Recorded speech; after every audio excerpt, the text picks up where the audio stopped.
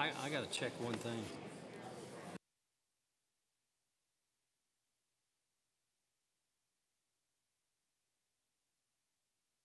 Good evening, ladies and gentlemen, to the August 6th, 2018 Informal County Commission meeting. We have two people that would like to address the commission.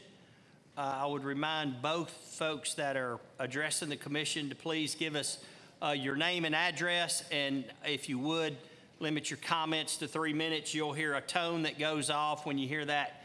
Please try to wrap your comments up, and if you continue too much longer past that, I will ask you to wrap your comments up. So first off, we have Mr. Barry Smitto. My name is Barley Twang. Nashville pays me not to sing. I'm as country as a hay bale. Oops, wrong hat, wrong speed. As you can tell, I'm desperate. I've been here 7 times. We desperately need you to pay attention, so I humbly tell you the following brief resume. Before my internal eye cancer, I successfully managed the national team for Lego and regional teams for Epson and Nabisco. I wrote the training manuals for those teams. When I merchandised Disney movies, I won the Friendly Award and a special award they created just for me for my ability to analyze and problem solve. Here it is, it's my binky. I've just spent on my final desperate 32-page animal welfare summary. It has new urgent quotes from separate animal shelter officials that prove a pattern of heartbreaking overcapacity shelters all over the U.S. with 1.5 million cats and dogs euthanized every year. Some shelters euthanize hundreds of kittens a year. I've talked with animal shelter directors who support new methods we desperately need, including getting animal welfare into public school lessons. We need to increase the frequency and urgency of public service announcements. We're not even close to adequately educating and communicating with the public regarding the problems that have been coming for years. You'll be receiving copies of the summary, which can be seen now at www.savemillions.wordpress.com. Many staff and volunteers have worked very hard for years, but there's still so much suffering and death. We need everyone to realize that animals are so loved by so many people. When we all join together, we'll have tremendous power to affect legislation and media coverage and who gets elected. Our Governor Haslam has 4 more months in office. Mayor Dirt, we need you to call him and get the National Governors Association to initiate a coordinated response across all levels of government, as they've done with other devastating problems. That's quote marks. Many people believe this is crucial. Reasons why are explained in the summary. We have people with different beliefs and non-believers working together to save lives, and we need this to continue. Mayor Dirt, I'm glad you and our commissioners talk about your love for God. I believe God values the lives of all creation more than anything else, and we have a tremendous responsibility to help. Medical experts say staff and volunteers who see animals suffering must keep themselves emotionally healthy, or they'll be at high risk of depression, anxiety, physical illness, and even suicide.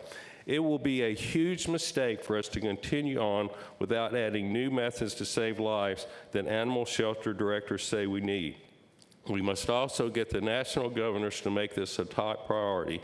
If we don't make all this happen, millions of lives will be lost that we could have saved. Hundreds of millions of tax dollars will continue to be lost nationally, and this money could have been used to help people and animals. Thank you. Thank you, Mr. Smitto. Ms. Stacy Hopwood.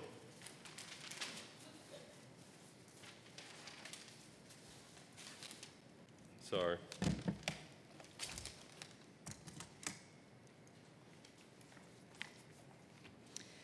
Good evening. My name is Stacy Hopwood. I live at 625 Dover Road. I'm here to speak about the resolution concerning Montgomery County entering into an agreement with Fort Campbell to provide animal control services on post. I hope that each of the commissioners have taken the time to read the detailed email that I sent you last Friday evening, as it raises many more concerns than I can address in 3 minutes here. I'm asking the commission to vote no on this resolution. I do not think this agreement is in the best interest of Montgomery County Animal Control, our residents and animals, or the residents and animals of Fort Campbell. Our focus should be on what is best for Montgomery County. This agreement will add a host of new problems and concerns dealing with Fort Campbell's rules and regulations, which are completely different from ours, and which will take the focus of the department away from our community and our animal problems. For the first time in the 25 years that I have lived here, I feel optimistic about the future of our animal control. I feel that Director Caskey was a great choice. He brings leadership and managerial skills to the table, something which our animal control department has always been sorely lacking in. He has already implemented many new programs and made great improvements in the shelter and overall operations. As you know, last month in this chamber, new animal control regulations were approved that drastically changed the way animal control does business. Director Caskey and his team should be focused on implementing and rolling out those new changes to ensure that they're going to work for the betterment of the animals in our community. I believe he should be given the time and the support he needs to make our animal control the best it can be before additional outside duties are piled on. I also believe that the agreement as it is written will create a huge budgetary issue, as it was based on Fort Campbell's 2017 intake numbers, which do not include feral cats or owner surrenders, both of which our animal control will be tasked from taking in from Fort Campbell. Another question is what will happen to those feral cats? Feral cats are not adoptable, which leaves two options: euthanizing them or spay, neuter, and release.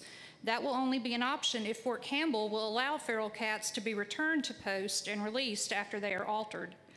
Regardless of which route is taken, the agreement must be adjusted to account for either much higher euthanasia numbers or more spay and neuters, because the way it stands right now, Montgomery County taxpayers would be paying for services for those Fort Campbell animals in the very near future. Under this agreement, Fort Campbell owner surrenders must be held for 3 days, where Montgomery County allows for immediate adoption. Facilities that stay at full capacity do not have the luxury of holding owner-surrendered animals, so if we are required to do so for Fort Campbell, euthanasia rates for Montgomery County's animals are likely to increase due to lack of space. It's being presented that we will have access to additional kennels at the Fort Campbell shelter, but what's not being said is that that facility currently stays full without the additional burden of owner surrenders and feral cats. I'm uncertain exactly where the space for the increased number of animals will come from. Full kennels mean increased euthanasia. I feel that this agreement has the potential to increase the euthanasia rates that everyone in this county has been working so hard to reduce. Also, Montgomery County must pay for the vehicles and the gas to travel to Fort Campbell as many times a day as they're required to, and they must provide the food for all Fort Campbell's animals. Those of you that may not know, Animal Control currently solicits for food donations because their budget isn't covering the required amount of food for Montgomery County's animals. So now we're going to be tasked to provide food for Fort Campbell's animals as well. I hope that I've given you some things to think about. I do ask that you read my email if you have not already, and I do appreciate your time. Thank you. Thank you. We'll now call the meeting to order. We have several proclamations tonight, so I'm going to step down here to the side podium.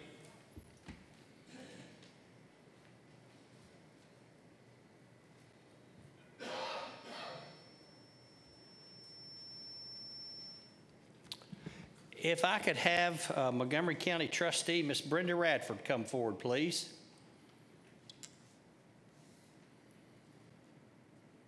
Ms. Radford, I know you've attended many of these meetings, so I have a proclamation that I'd like to read to you. This is a proclamation by the county mayor. Whereas Brenda Radford began her career with Montgomery County government in 1975 at the trustee's office, serving as a senior deputy trustee. In 1998, Brenda resigned her position in the trustee's office when she was elected to the Montgomery County Board of Commissioners, representing District 2 in 1998, and served through August 31st, 2006. And whereas Brenda Radford served her district as county commissioner by serving on numerous boards and committees, by serving as chaplain for the commission for 2 years, and by volunteering to serve as their interim animal control director while the committee searched for a new director.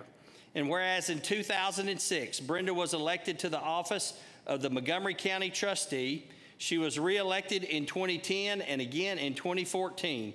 Among her many accomplishments during her career as trustee, Brenda was instrumental in administering and assisting Montgomery County taxpayers with tax relief programs, allowing qualifying homeowners to apply for assistance with county taxes.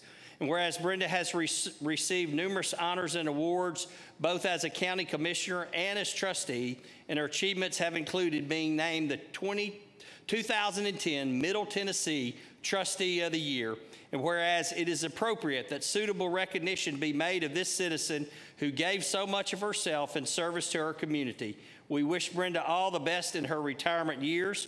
Now, therefore, I, Jim Durrett, Mayor of Montgomery County, Tennessee, on the 6th day of August 2018, and on behalf of the citizens of Montgomery County, do hereby proclaim appreciation to Brenda Radford for her years of loyal and dedicated service to Montgomery County government. Brenda, thank you so much for your service to Montgomery County. Thank you.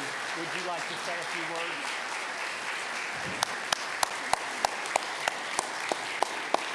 Why don't you step out here so she can get a picture?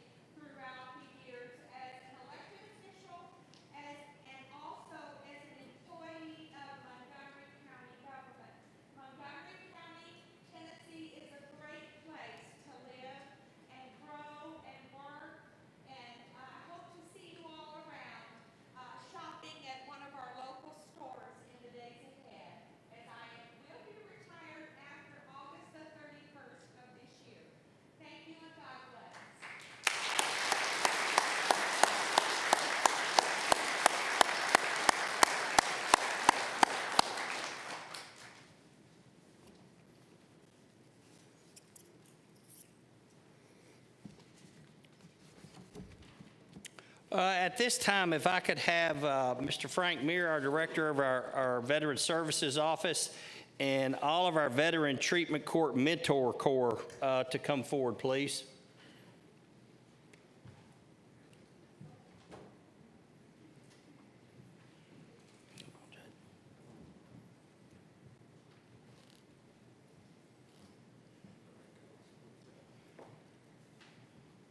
Some of y'all can come around this way if you'd like to.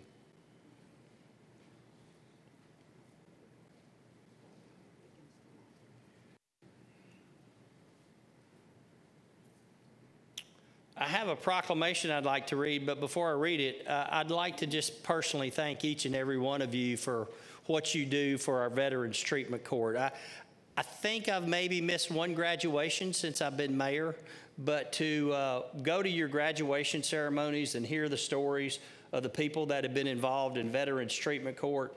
I know Judge Goebel does a lot. Frank's been with Veterans Treatment Court for a little while, but you mentors, y'all are the ones that make the program what it is. So I want to thank each and every one of you. I have a proclamation I'd like to read. Whereas the Montgomery County Veterans Treatment Court Mentor Corps assists the Veterans Treatment Court program by mentoring and helping participants stay motivated and moving forward in the program. And whereas the Corps is a team of veterans who willingly volunteer their time, donate personal funds for the program, coordinates with VTC staff for events outside of the court to involve participants and their families, attends court sessions as well as mentor training events, provides transportation, home care and family support in times of need, provides continuous support for Veterans Treatment Court for Life participants by creating a strong, enthusiastic, and positive support group to help encourage those participants to become mentors as well. And whereas the Corps is one of the key components that make the VTC a successful program, they are examples of honor, duty, and selfless service with the utmost dedication, to the participants in all their needs while going through the rigorous VTC program. And whereas the Corps provides an open line of communication and support with VTC participants and are willing to provide a positive voice and level head in times of crisis or just daily life. They lead by example and demand that mentees demonstrate high standards of personal contact, morality, and citizenry. And whereas the Mentor Corps gives participation of the VTC the support that only a veteran of the armed forces can provide because they understand the participants' mentality and the way of thinking. The mentors live by the creed, leave no veteran behind. Now, therefore, I, Jim Durrett, on behalf of the citizens of Montgomery County, Tennessee, do hereby applaud the mentors of the Veteran Treatment Corps for their selfless dedication in mentoring the participants of the Veterans Treatment Corps program and striving to restore veterans to their honored status within our community. Thank you to each and every one of you. Do you want to say something?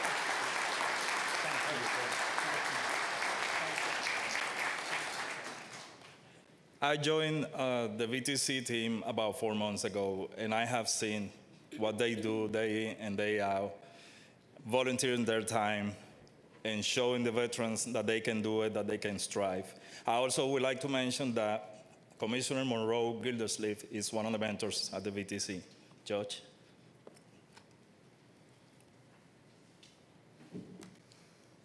Well, I didn't plan on saying anything, but all I can do tonight is tell you that they are the backbone of our Veterans Treatment Court. They are where the rubber hits the road, and they make things happen, and I can't thank them enough for making our program such a huge success. Thank you, guys. I think Michelle wants y'all over here. If y'all kind of right in the center.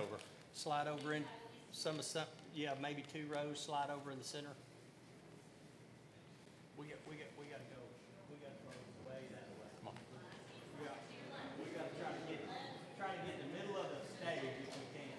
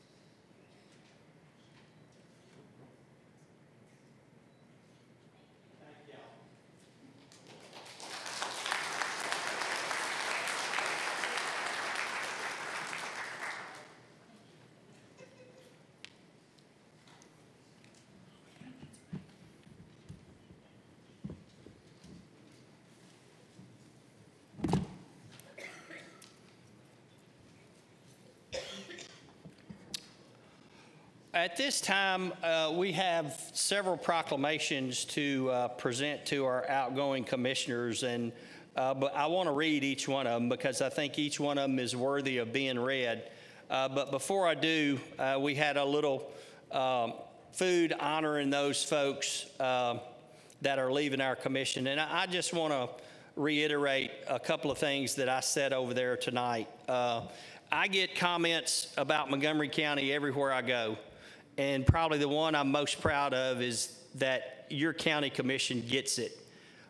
Each of you that are leaving us next month, you've shown a selfless heart. Some of you have been here, as Commissioner Wyatt said, for only 2 years. Some of you have been here 4 years, and some of you have been here longer.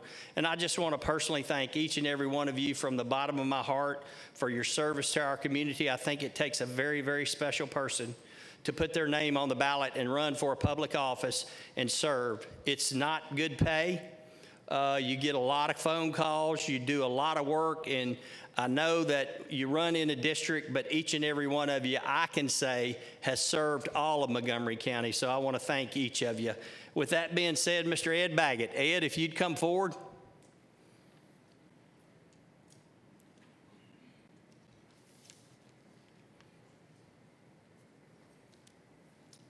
Whereas Ed Baggett was elected to the Montgomery County Board of Commissioners representing District 3 in 2002 and served through August 2018 for a total of 16 years in Montgomery County governmental services as a county commissioner.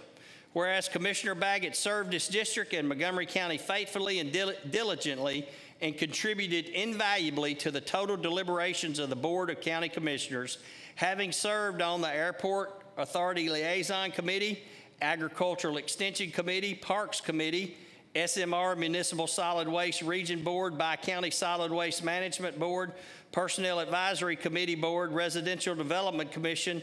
I guess you served on all of them, hadn't you? Just about. I'll keep reading them though.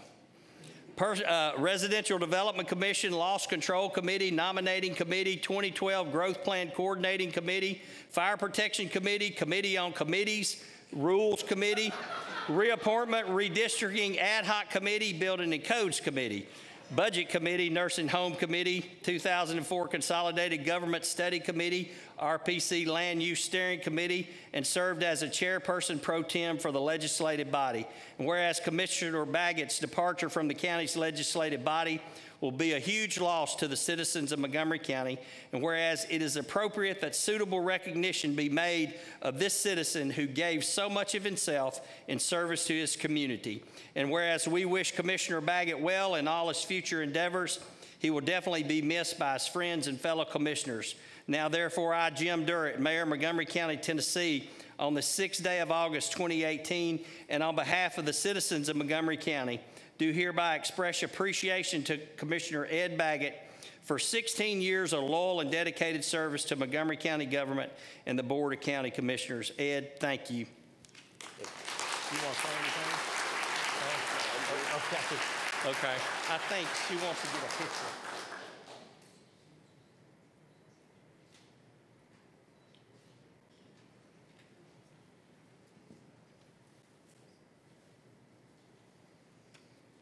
Commissioner Joe White. As Commissioner White's making his way up here, we had a little fun with Commissioner White. The first time he spoke at the county commission meeting, if y'all don't know him, he's an attorney, and by trade, most of the time he's deliberating, he's standing up, walking around, so he stood up and walked around. He realized that the mic wasn't portable, and I think he's, I think you've learned your lesson, but Joe, yes. I'd like to read this proclamation to you. Whereas Joe White was elected to the Montgomery County Board of Commissioners representing Districts 4A and 4B in 2016 and served through August 31st, 2018 for a total of 2 years in Montgomery County governmental services as a county commissioner. Whereas Commissioner White served his districts in Montgomery County faithfully and diligently and contributed invaluably to the total deliberations of the Board of County Commissioners, having served on the Ag Extension Committee, Purchasing Committee, Investment Committee, Jail and Juvenile Committee, Economic and Community Development Board, and the Montgomery County Fair Committee. And whereas Commissioner White's departure from the county's legislative body will be a loss to the citizens of Montgomery County, whereas it is appropriate that suitable recognition be made of this citizen who gave so much of himself in service to his community.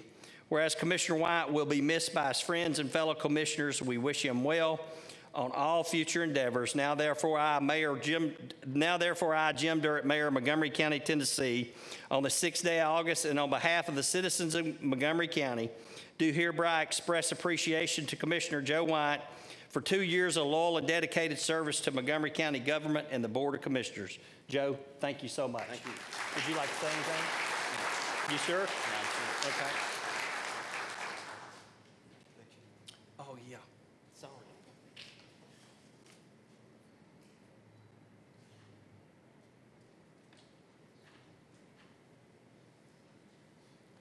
Commissioner Robert Gibbs.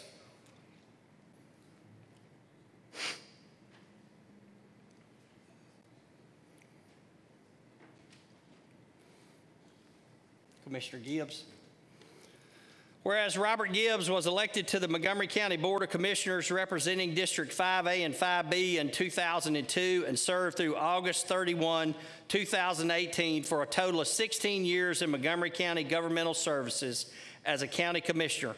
Whereas Commissioner Gibbs served his district in Montgomery County faithfully and diligently and contributed invaluably to the total deliberations of the Board of County Commissioners, having served on the Nominating Committee, School Liaison Committee, Delinquent Tax Sales and Release Committee, Jail and Juvenile Committee, Board of Zoning Appeals, Beer Board, Audit Committee, Investment Committee, Fire Protection Committee, Joint Land and Acquisition Committee, Ethics Committee, Legislative Liaison Committee, Loss Control Committee, and Purchasing Committee.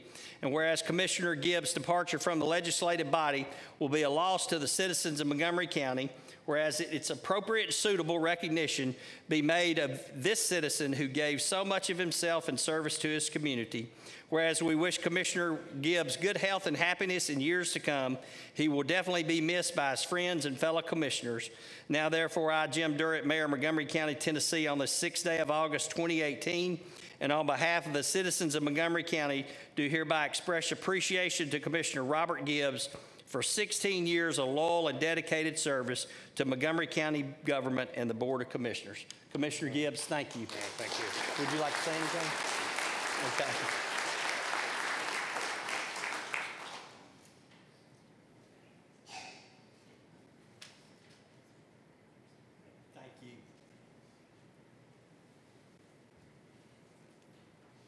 Commissioner Ron Sokol.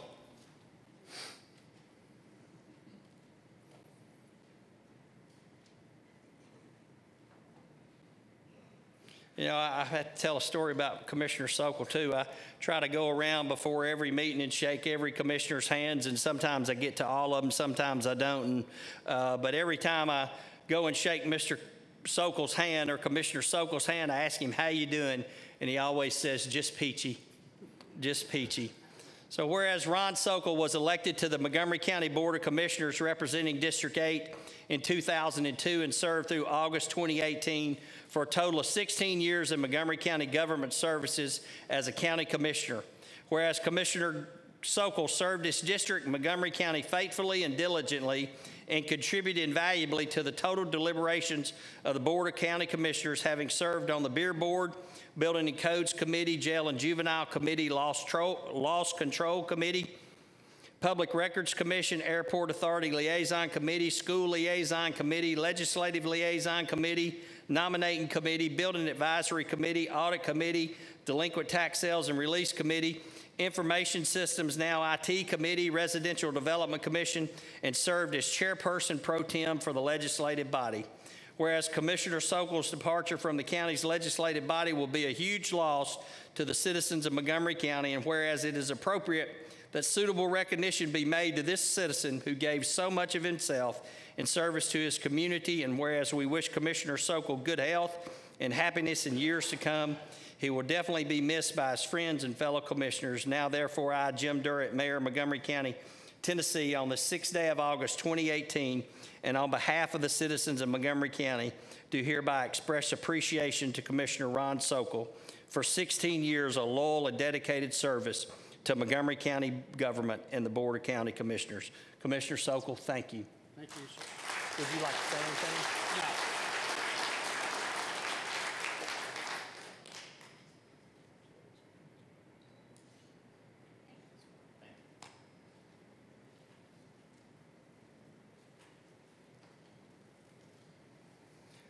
Commissioner John Genus.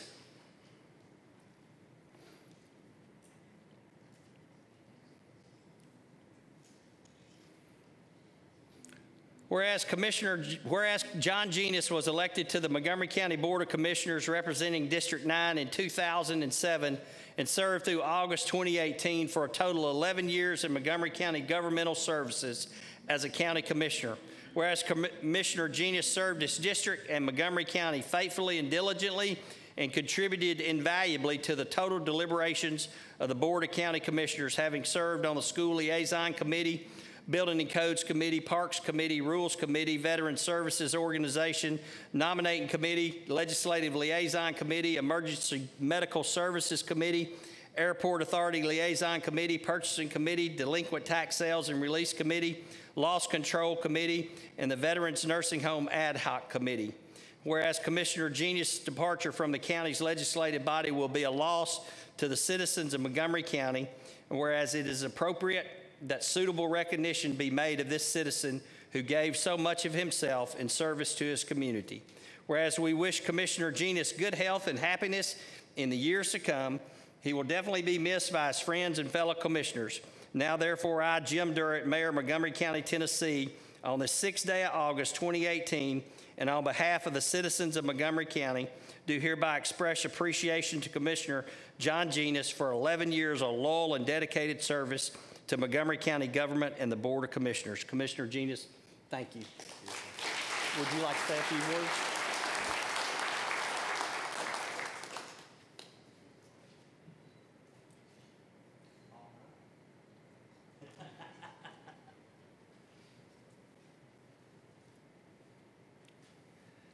Commissioner Martha Brockman.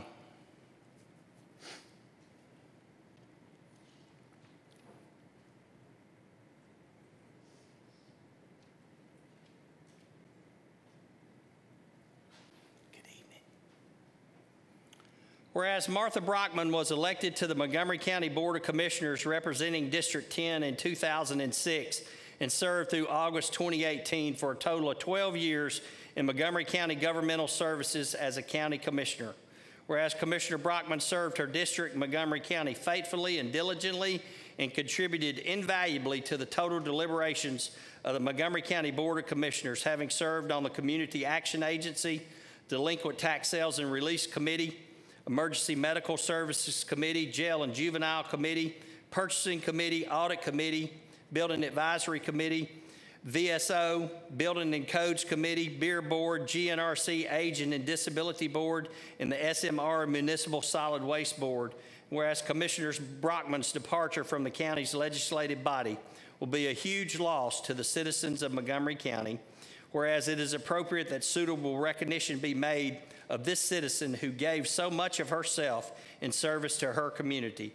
And whereas we wish Martha much happiness in the future, she will definitely be missed by friends and fellow commissioners on the Montgomery County Board of Commissioners. Now, therefore, I, Jim Durrett, Mayor of Montgomery County, Tennessee, on the 6th day of August, 2018, and on behalf of the citizens of Montgomery County, do hereby express appreciation to Commissioner Martha Brockman for 12 years of loyal and dedicated service to Montgomery County government and the Board of County Commissioners. Ms. Brockman, thank you. Would you like to say anything?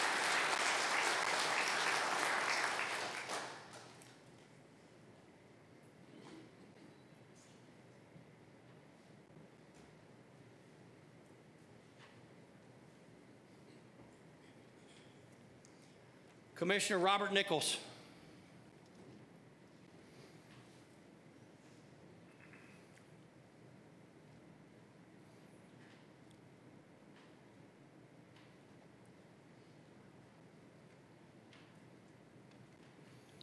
Sergeant Major. Whereas Robert Nichols was elected to the Montgomery County Board of Commissioners representing District 12 in 2009 and served through August 2018 for a total of 9 years.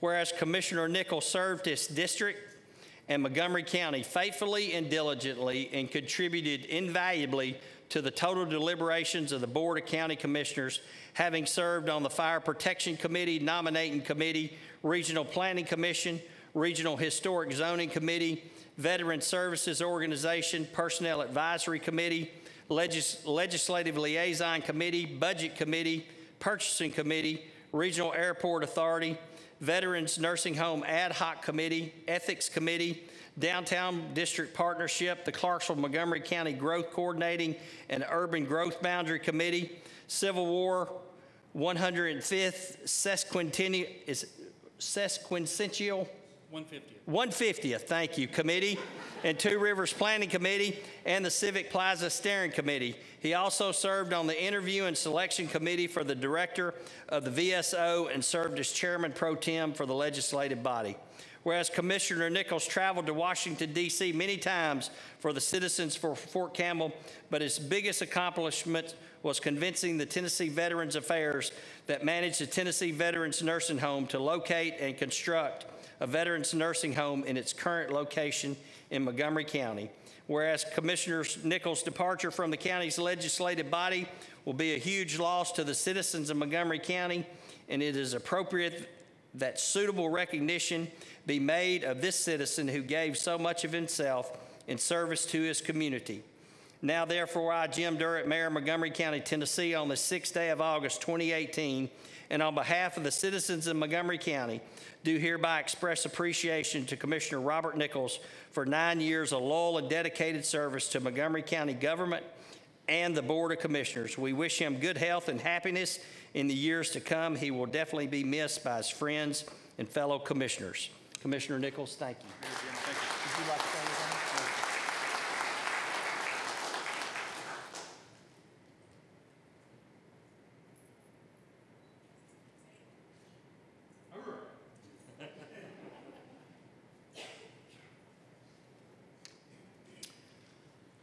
Commissioner Audrey Tooley.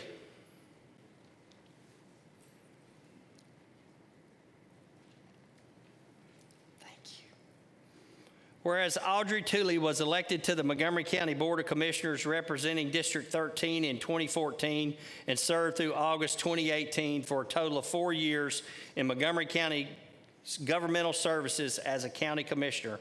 And whereas Commissioner Tooley served her district and Montgomery County faithfully and diligently and contributed invaluably to the total deliberations of the Board of County Commissioners, having served on the Audit Committee, Beer Board, Nominating Committee, Parks Committee, Purchasing Committee, IT Committee, and the Library Board. Whereas Commissioner Tooley's departure from the county's legislative body will be a huge loss to the citizens of Montgomery County, whereas it is appropriate that suitable recognition be made of this citizen who gave so much of herself in service to her community.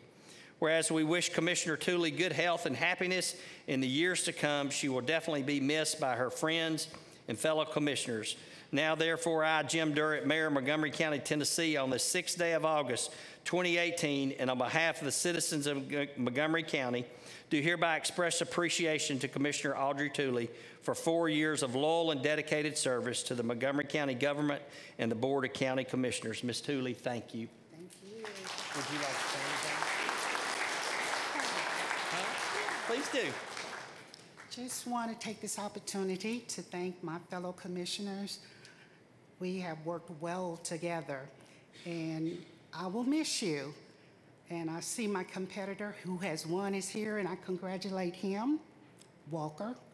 And I know that he has some things to do that I didn't do, and I commend you on winning this election. Just want y'all to know I'm leaving this to do another endeavor. I'm getting married next year, got engaged, and I look forward to being with my mate. Probably just a year, then I'll be running again for something. But I'm just appreciative of the opportunity. Thank you so much.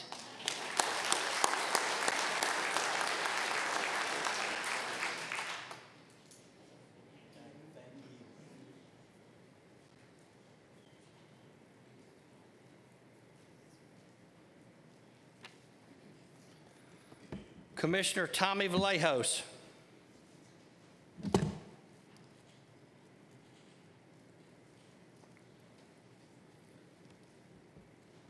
Whereas Tommy Vallejos was elected to the Montgomery County Board of Commissioners representing District 14 in 2010 and served through August 2018 for a total of 8 years in Montgomery County governmental services as a county commissioner.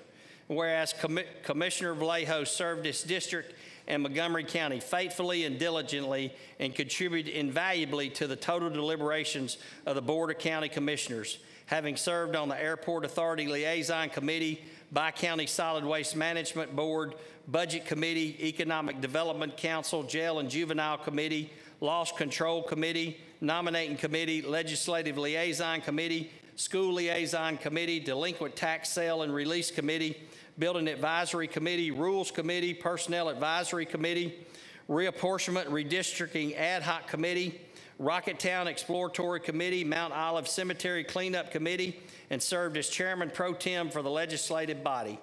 Whereas Commissioner Vallejos departure from the county's legislative body will be a loss to the citizens of Montgomery County, whereas it is appropriate that suitable recognition be made of this citizen who gave so much of himself in service to his community. Whereas we wish Commissioner Vallejos the best of luck in all his future endeavors, he will definitely be missed by his friends and fellow commissioners. Now, therefore, I, Jim Durrett, Mayor of Montgomery County, Tennessee, on this 6th day of August, 2018, and on behalf of the citizens of Montgomery County, do hereby express appreciation to Commissioner Tommy Vallejos for 8 years of loyal and dedicated service to Montgomery County government and the Board of Commissioners. Commissioner Vallejos, thank you.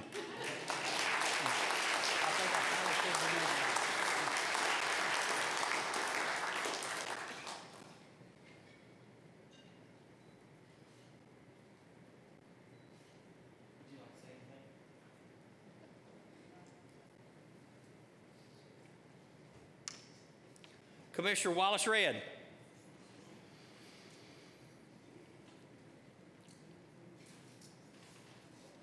Commissioner Redd. Sorry, Mr. That's okay. That's okay. Whereas Wallace Redd was elected to the Montgomery County Board of Commissioners representing District 16 in 2014 and served through August 2018 for a total of 4 years of Montgomery County government services as a county commissioner.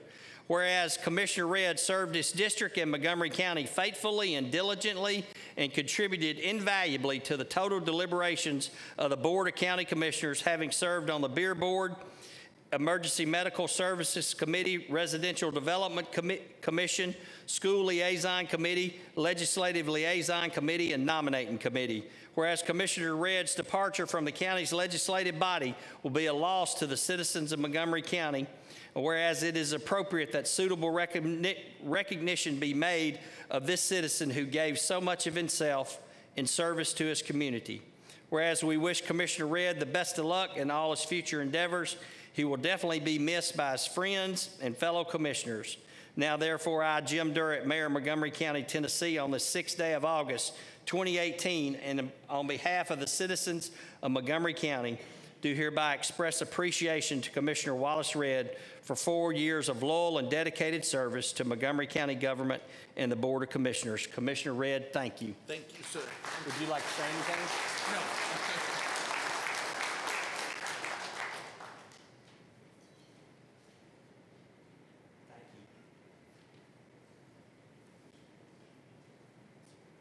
Commissioner Jason Hodges.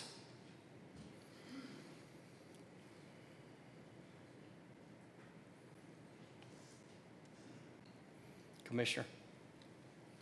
Whereas Jason Hodges was elected to the Montgomery County Board of Commissioners representing District 17 in 2014 and served through August 2018 for a total of 4 years in Montgomery County government services as a county commissioner.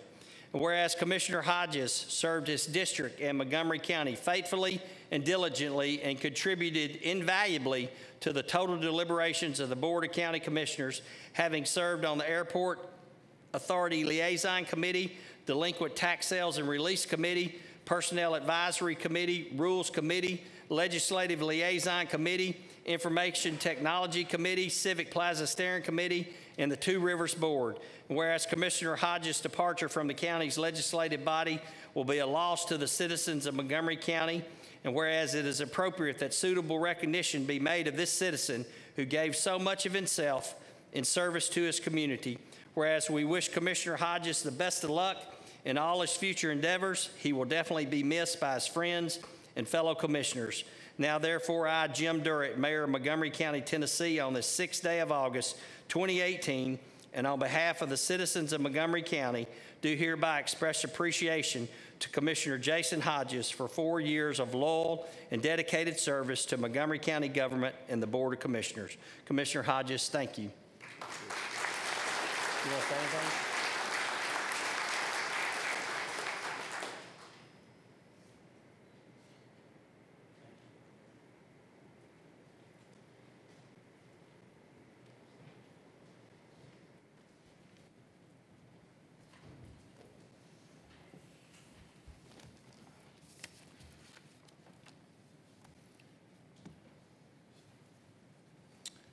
All right, Commissioners, we have two zoning resolutions tonight.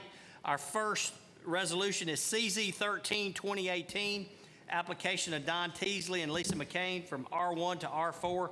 This was deferred from June. Mr. I don't think you have a new presentation to present. Commissioners, if y'all have a question of Mr. Tyndall, I'll be more than happy to let you ask a question. I am going to allow us to have another public hearing as well. And so I know there's some people that are leaving, and if y'all anybody have a question of Mr. Tyndall? Mayor, all I can report on this is that the applicant continues to work with the community there. We've seen a couple of emails and renderings going back and forth, and I think they're headed in the right direction. Thank you, sir. All right, at this time, we'll go into public hearing to hear comments relating to CZ 13, 2018. I would remind anyone that likes to speak of our rules, please let us know your name, your address. Please limit your comments to 3 minutes. You'll hear a tone go off, and we'd ask you to wrap your comments up. Does anybody have anyone to speak on behalf of CZ 13, 2018?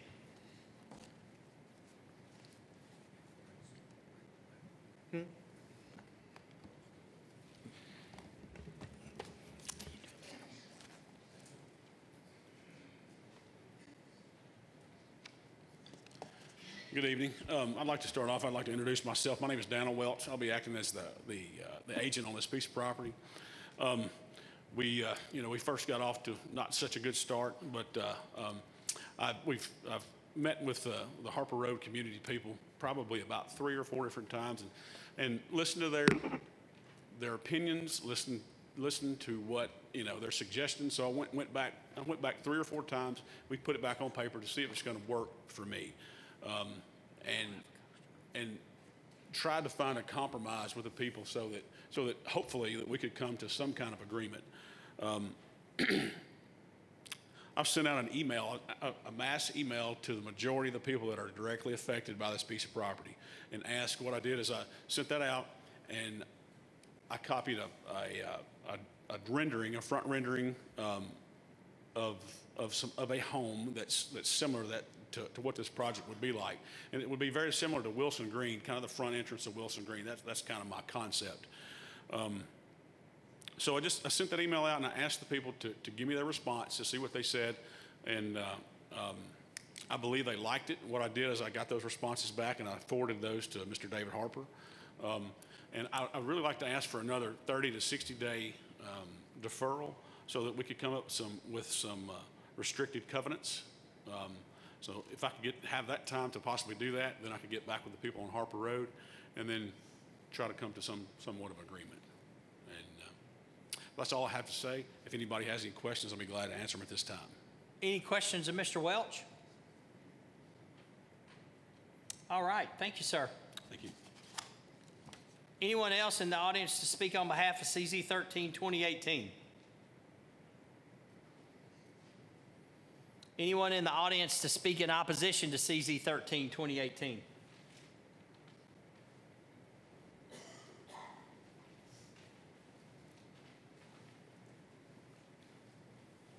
Name and address? Ma'am? Name and address. I am Shannon Jones. I live at 219 Harper Road. I actually back up, or one of the residents that are directly affected to this. To back up Mr. Welch, we are not necessarily against this proposed project whatsoever. We are very much for having another continuance, even though I know this is very highly unlikely. Not unlikely, not in the normal things. Mr. Welch has worked with the residents. We have gone back and forth. He wanted project ABC. We wanted project XYZ. We are in the process of meeting in the middle. So we would like a continuance to be able to get all the details that we want. The residents are very much concerned to make sure that once this property is turned R4, that we are assured certain restrictions will be put on the property to make sure that when Mr. Welch develops it, or if somebody else ends up developing it, that we know exactly what is going to be able to go on that property. So we are in favor of a continuance. Thank you. Thank you, ma'am. Any questions of Ms. Jones? I don't think there is any. Thank you, ma'am. Anyone else to speak in opposition to CZ 13, 2018? All right, we will now close the public hearing on CZ 13, 2018. Mr. Tyndall, CZ 16, 2018, application of Mary Koch from AG to R2D. Thank you, Mayor. Good evening, Commissioners. It was our application, CZ 16, 2018. The acreage is 17.53 acres off Sango Road, approximately 825 feet east of Sango Drive. Currently zoned ag, requested to go to R2D, which allows for duplex development. Here's the aerial of the property out there. It's a gently sloped agricultural field. It is within the UGB of the growth plan and is in the Sango planning area. The applicant's wishes is to become a duplex development. Historical estimates for this property size would be 55 units. Applicant's estimate is 58 units. We received several comments from city and county departments. One of note is the city engineer utility district. City council would have to approve a utility main extension. No sewer is currently available in the area, but is available nearby. Other comments received had no concerns or no comments. This is the piece of property off Sango Road out there, looking to the south. The property here is to the right. This is the property to the east of it. The property is down past the telephone pole on the left in this photo. And this is looking back from the corner of Sango Drive. There's a church cemetery there. The small clearing between the trees is the small farm area behind there, the property in question. Potential impact of proposed development is increased traffic, noise, and light to the area. Planning Commission staff recommended approval, and the Regional Planning Commission recommended approval on the following recommendations. The proposed zoning is consistent with the adopted land use plan. The R2D zoning permits for the development of mixed-use densities, single-family residences, and duplexes on individual lots. It's encouraged to maintain a desirable mix of uses and housing types in the area. There is adequate infrastructure that serves the site or could be served the site in the case of sewer, and there are no adverse environmental impacts at this time. I'd also like to share a rendering was left on each one of your desks that was not done by myself or the Regional Planning Commission. I believe the applicant got here early and left it. They did bring this rendering to our meeting. In no way do we actually endorse this or anything. This is actually just a concept of what could happen out there. This would be legal under the proposed zoning for a duplex development. They're proposing potentially gating it off and being a private development out there, but a lot of the design factors would be worked out during the site plan or subdivision phase in the future. That's all I have at this time, Mayor. Any questions of Mr. Tyndall on CZ 16, 2018?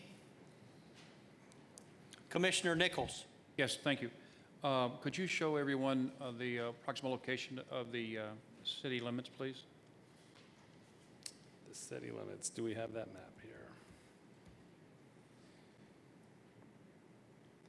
I'm not sure about that, but the city limits ends at Wilson Green, which is approximately a mile to the west on this photo. I'm not sure the city limits would appear in this. This Okay. is Savannah Chase. You're pretty much all out in the county in this area. All right, thank you. Any other questions of Mr. Tyndall? Thank you, Mr. Tyndall. We'll now go into public hearing for CZ 16, 2018.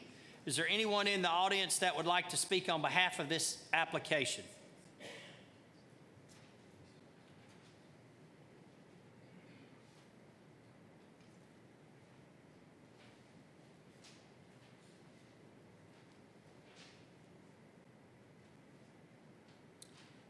Council, my name is Todd Morris. I reside at 501 Stonegate Drive.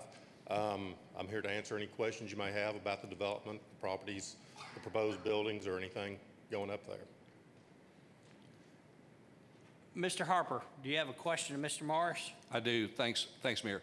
Mr. Morris, could you briefly describe what type of community you'd like to do out there? Well, we want to do an upscale community, something that's not typically done a lot in Clarksville. Basically, if you've seen the proposed drive going in, it's one road, one cul-de-sac. There's a roundabout halfway down. There's landscape mediums all the way down the road. So one side of the road just separates them. Walking paths all the way around, not necessarily sidewalks. The lots are deep enough that the proposed buildings won't just be lined up one right after another. They'll have setback staggers, so the walking paths will meander through. They'll actually be able to be landscaping trees between the path and what would be the curb. As far as the duplexes, obviously 2 units per. There's up to 4 different plans. We're going towards main level masters on everything.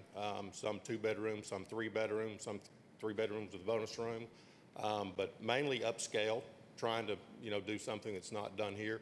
Gated entrance, which until it's all done will be hard to, with all the contractors and everything coming in and out, will be tough. But once it's done, gated, so everybody will be able to come in and go.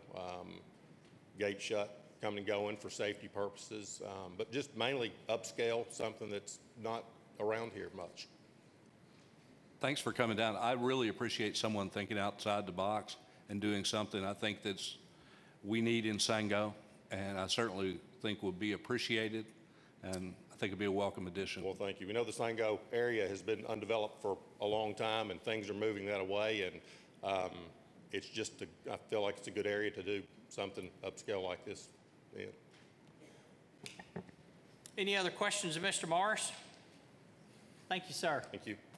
Anyone else in the audience to speak on behalf of CZ 16, 2018? Anyone in the audience to speak in opposition to CZ 16, 2018? Anyone to speak in opposition? We will now close the public hearing. Oh, I'm sorry, I didn't see you, ma'am. Excuse me. I'm Connie Matthews, and I live at 3461 Sango Road.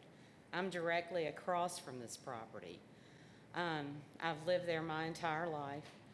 It's not necessarily that I'm opposed to this particularly. I think my problem is that there's so much growth in Sango within the past 2 years.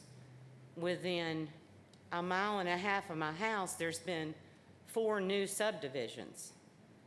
And it just seems like that everything constantly gets approved, and I don't know about our traffic. I mean, as it is now, it's increased. It's hard to get across the road, to get your mail, to mow the grass, it's hard. Our schools are overcrowding. And I just would like everybody to consider our future in that area. I'm pleased that this is going to be a nice gated community. That helps my property value. I appreciate that. But like I said, I feel like that maybe if we could just maybe take a break and let Sango grow, and let's see how our schools are affected and how our traffic's affected before we just constantly approve every development. So that's all I have to say. Thank you, ma'am. Any questions of Ms. Matthews? All right. Anyone else to speak in opposition to CZ 16, 2018? We will now close the public hearing. Mr. Tyndall, thank you. Mayor, I have one more announcement, if I could, just take a moment. This is this Thursday, the 9th, and next Thursday on the 16th at 6 p.m. we'll have a public hearing for the growth plan update, which is before the Regional Growth Plan Commission right now. Thank you, sir.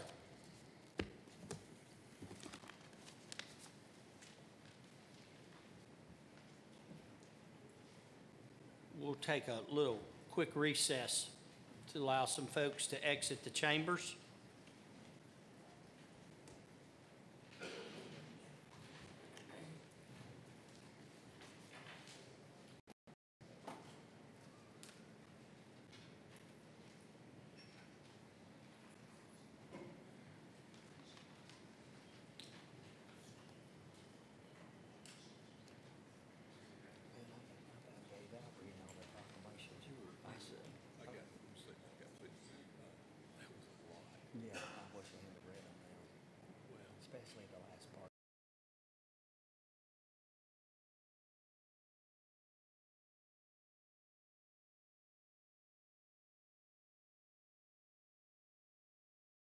Commissioners is Resolution 1881, a resolution to amend the budget to accept joint grant funds from the Bureau of Justice Assistance of the United States Department of Justice.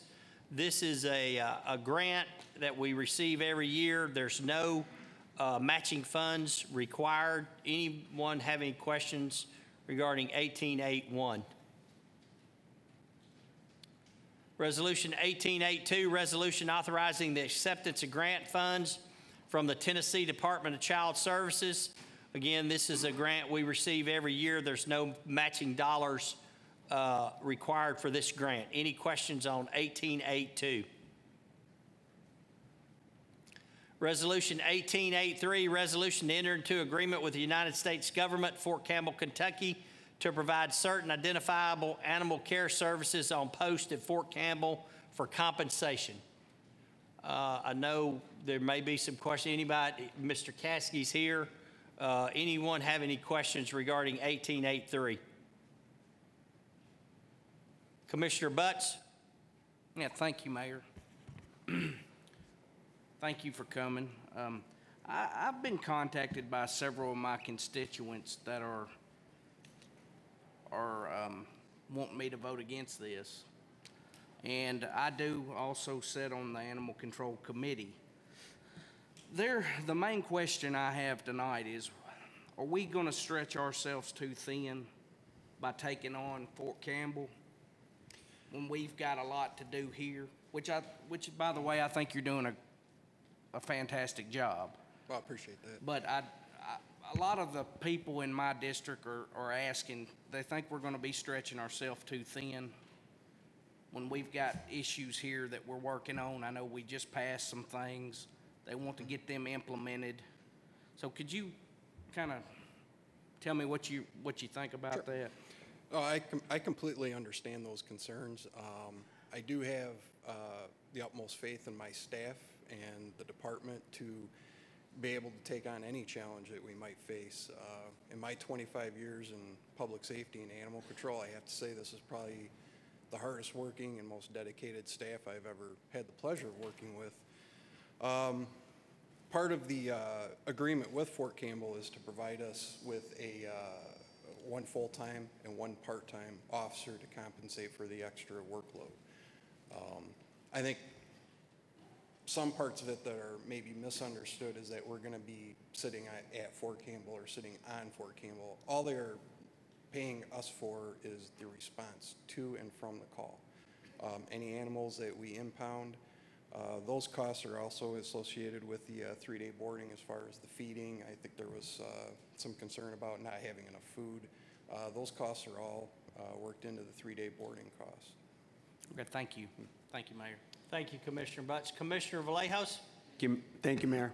Well, I asked these concerns before, way before these emails started coming out, and there was a lot of concerns that I had addressed. Is, are we overstepping our bounds into federal property? Are we biting more than we can take on? Are we taking a bigger challenge? You know, of course, got that email today, and so from Amy here, and so. And I think that email was probably talking about the whole operation team that was on there. Of course, we're not going to be taking the same piece that they have, but I still have a lot of concerns out there. I don't know if it'd be wise. I don't know, Mayor, if we would lose the contract if we tabled this until we looked at it maybe another month or so, because I mean, it's social media is all over it. They quoted you as saying that you were in opposition on social media, and I don't know where that came from. I think all of us got that email, and so I think you as the director, maybe we need to take a step back, look at it, make an assessment, and I think I think the intent is right, because I mean, half of the animals that are already being dropped around here, a lot of them are attributed to soldiers that are deploying or PCSing or ETSing, whatever the case may be. So I don't know if it'd be wise, Mayor, for us to take a step back, and I think it's a good idea. I think because. Once again, who's the big piece of this that's leaving the animals, the strays, and maybe just dropping them off at your door? And so I don't know, what's your thought on that if we took a step back and maybe made an assessment over a month and table this until then, and then come back after some, some talk. Let the animal board, because my understanding is Commissioner Butts wasn't there, or neither was Johnson when this was introduced. So maybe we could have them be a part of the conversation. I will cater to whatever the commissioners choose to do. I know this was brought to Montgomery County prior to my arrival.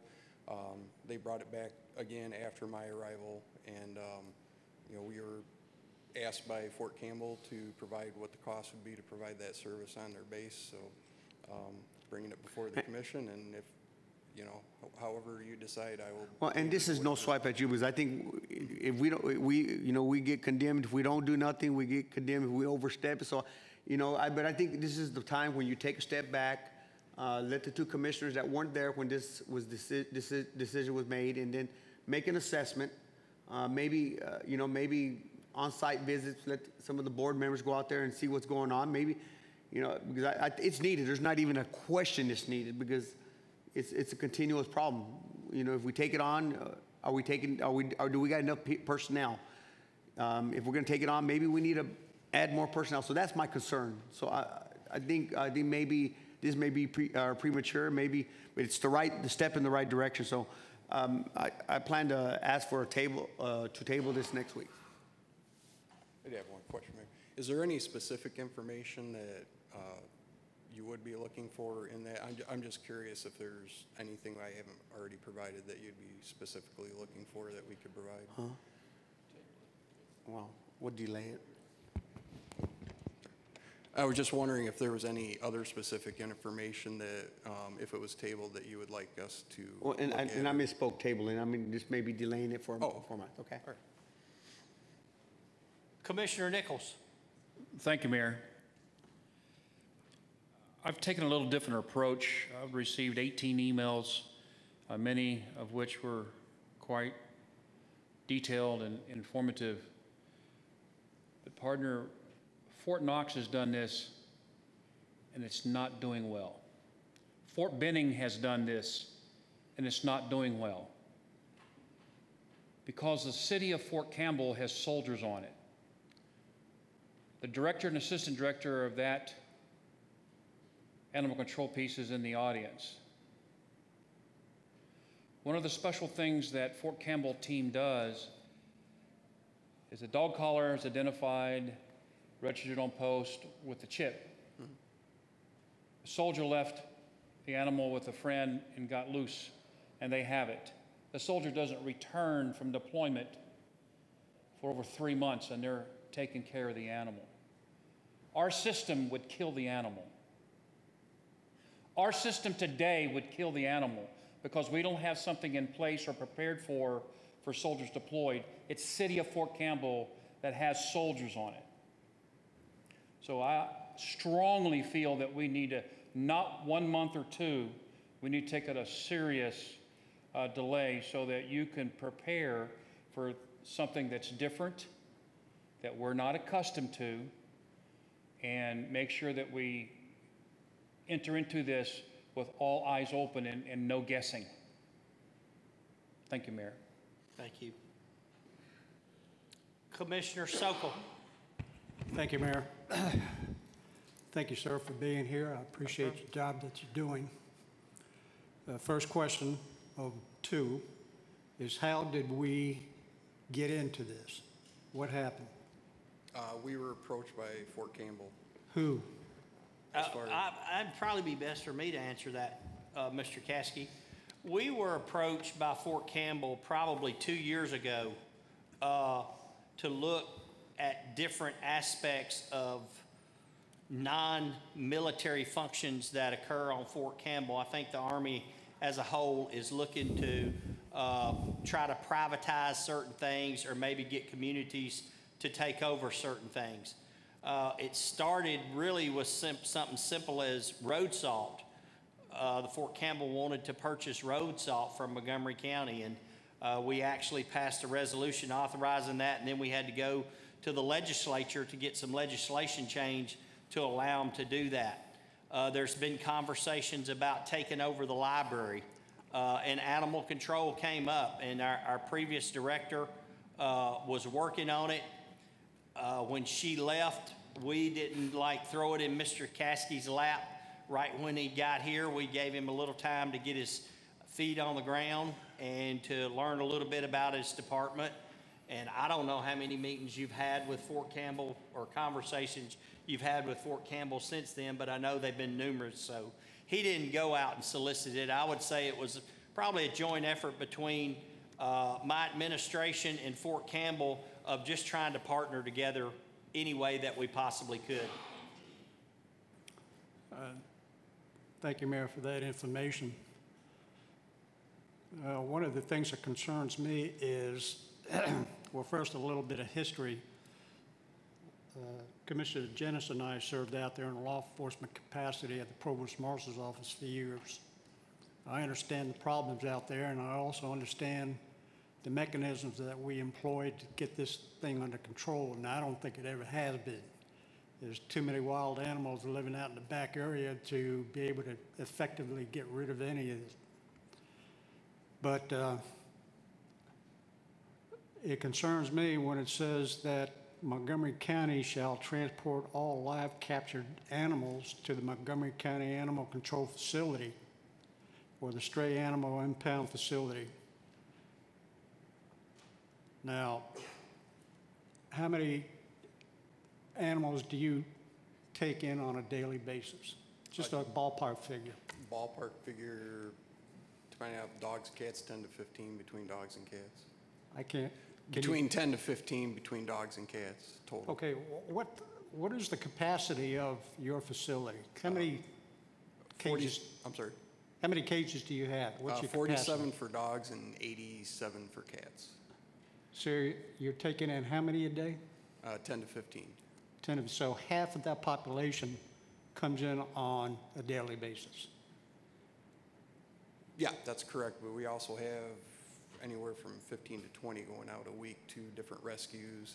That's not including adoptions. Okay, so we're going to be adding to that.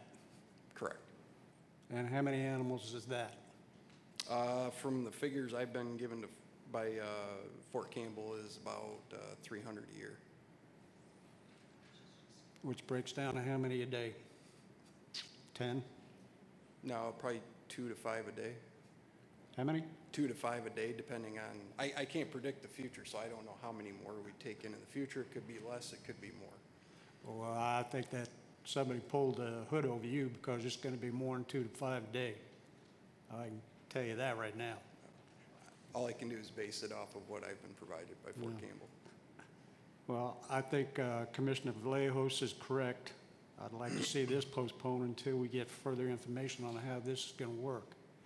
I get hinky when we end up getting in a contract with the federal government, and they're the ones that are going to be, let's say, altering the decisions later on, which may end up sticking Montgomery County for a lot of the cost.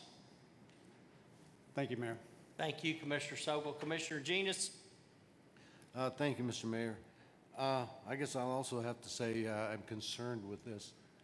I know that you've come in and on board. All the emails I have received, all the work we've seen you do has been really great.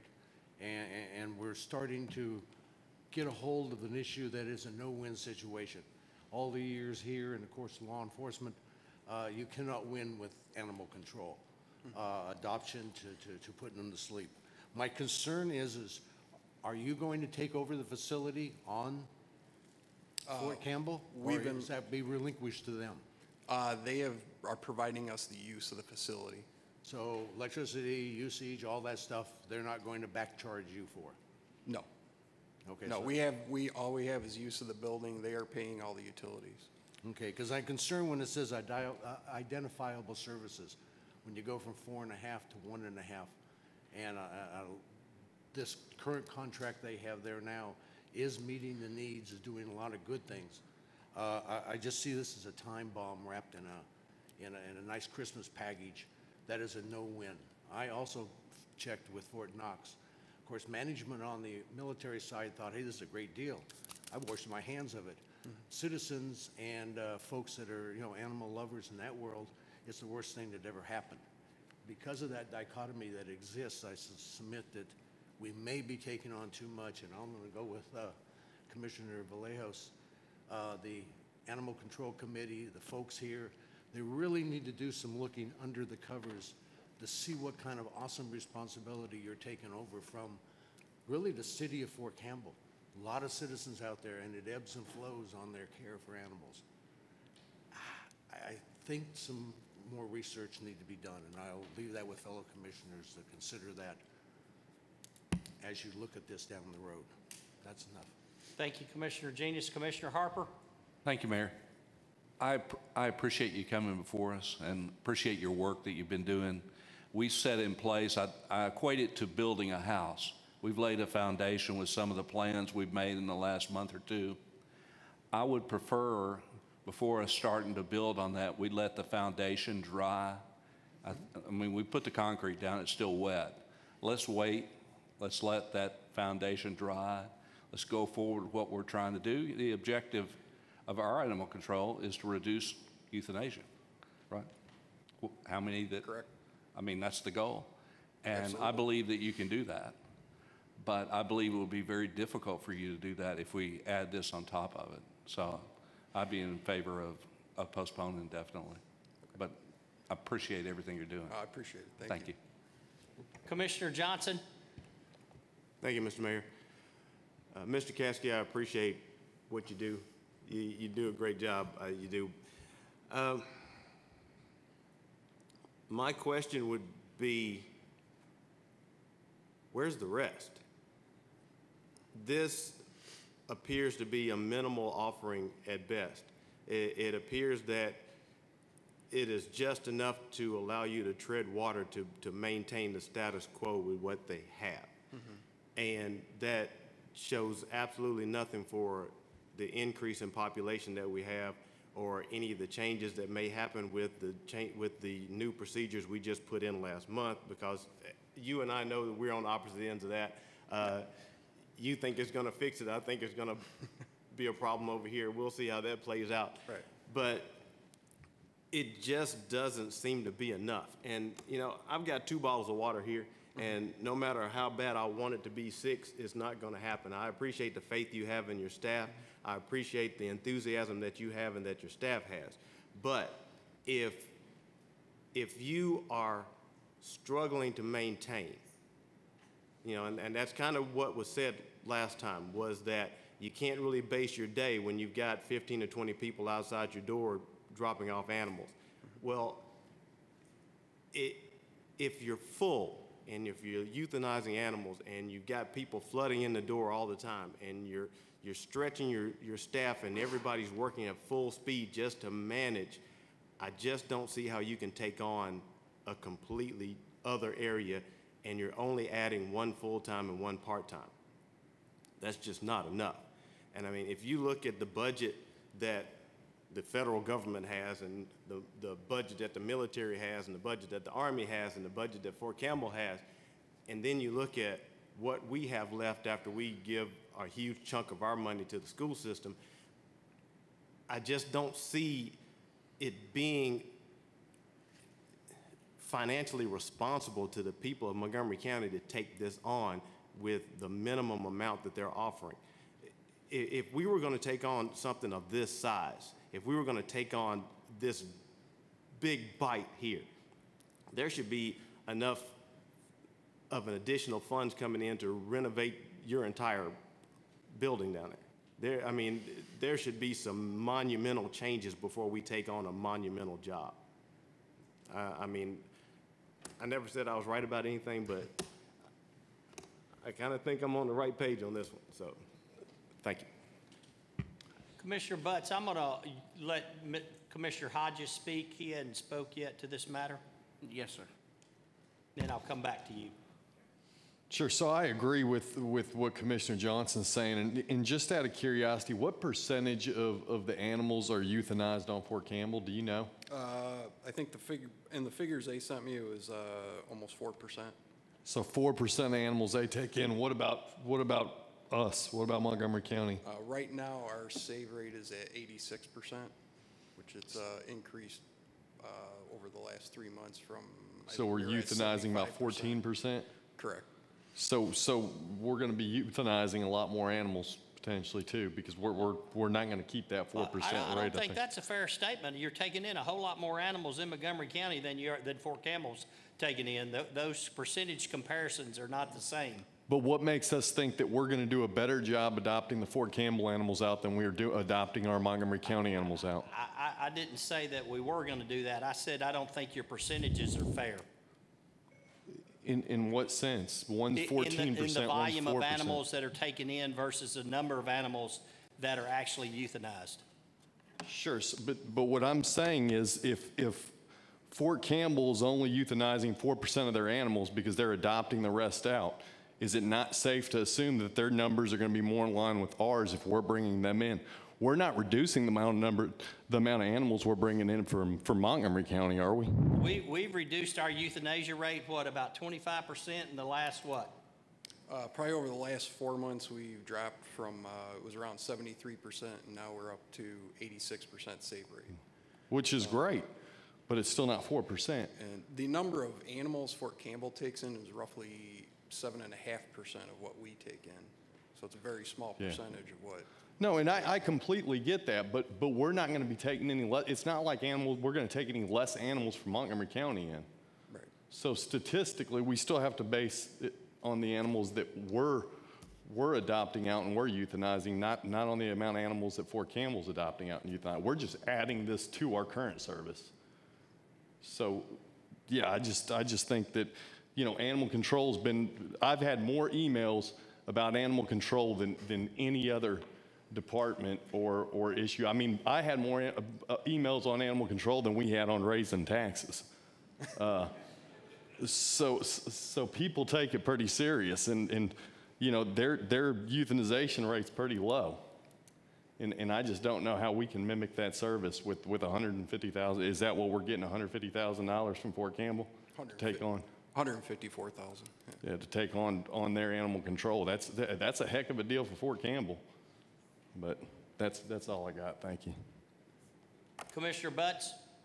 Yeah, this might be for you, Mayor. I had to step out and use the restroom, and you might have already answered this question, but if we were to table this or defer it, how long do we have before that deal with Fort Campbell is over? I mean, if we done this a year from now, do we not know, or? I couldn't answer that question. Yeah. Is there no way of knowing it? I would have to check with Fort Campbell. I don't know the answer to that question right now. If you do, could you? We'll try to get that answer and Yes, provide sir. it to the commission. Yes, thank you. Anyone else? Any questions regarding 1883? Mr. Caskey, thank you.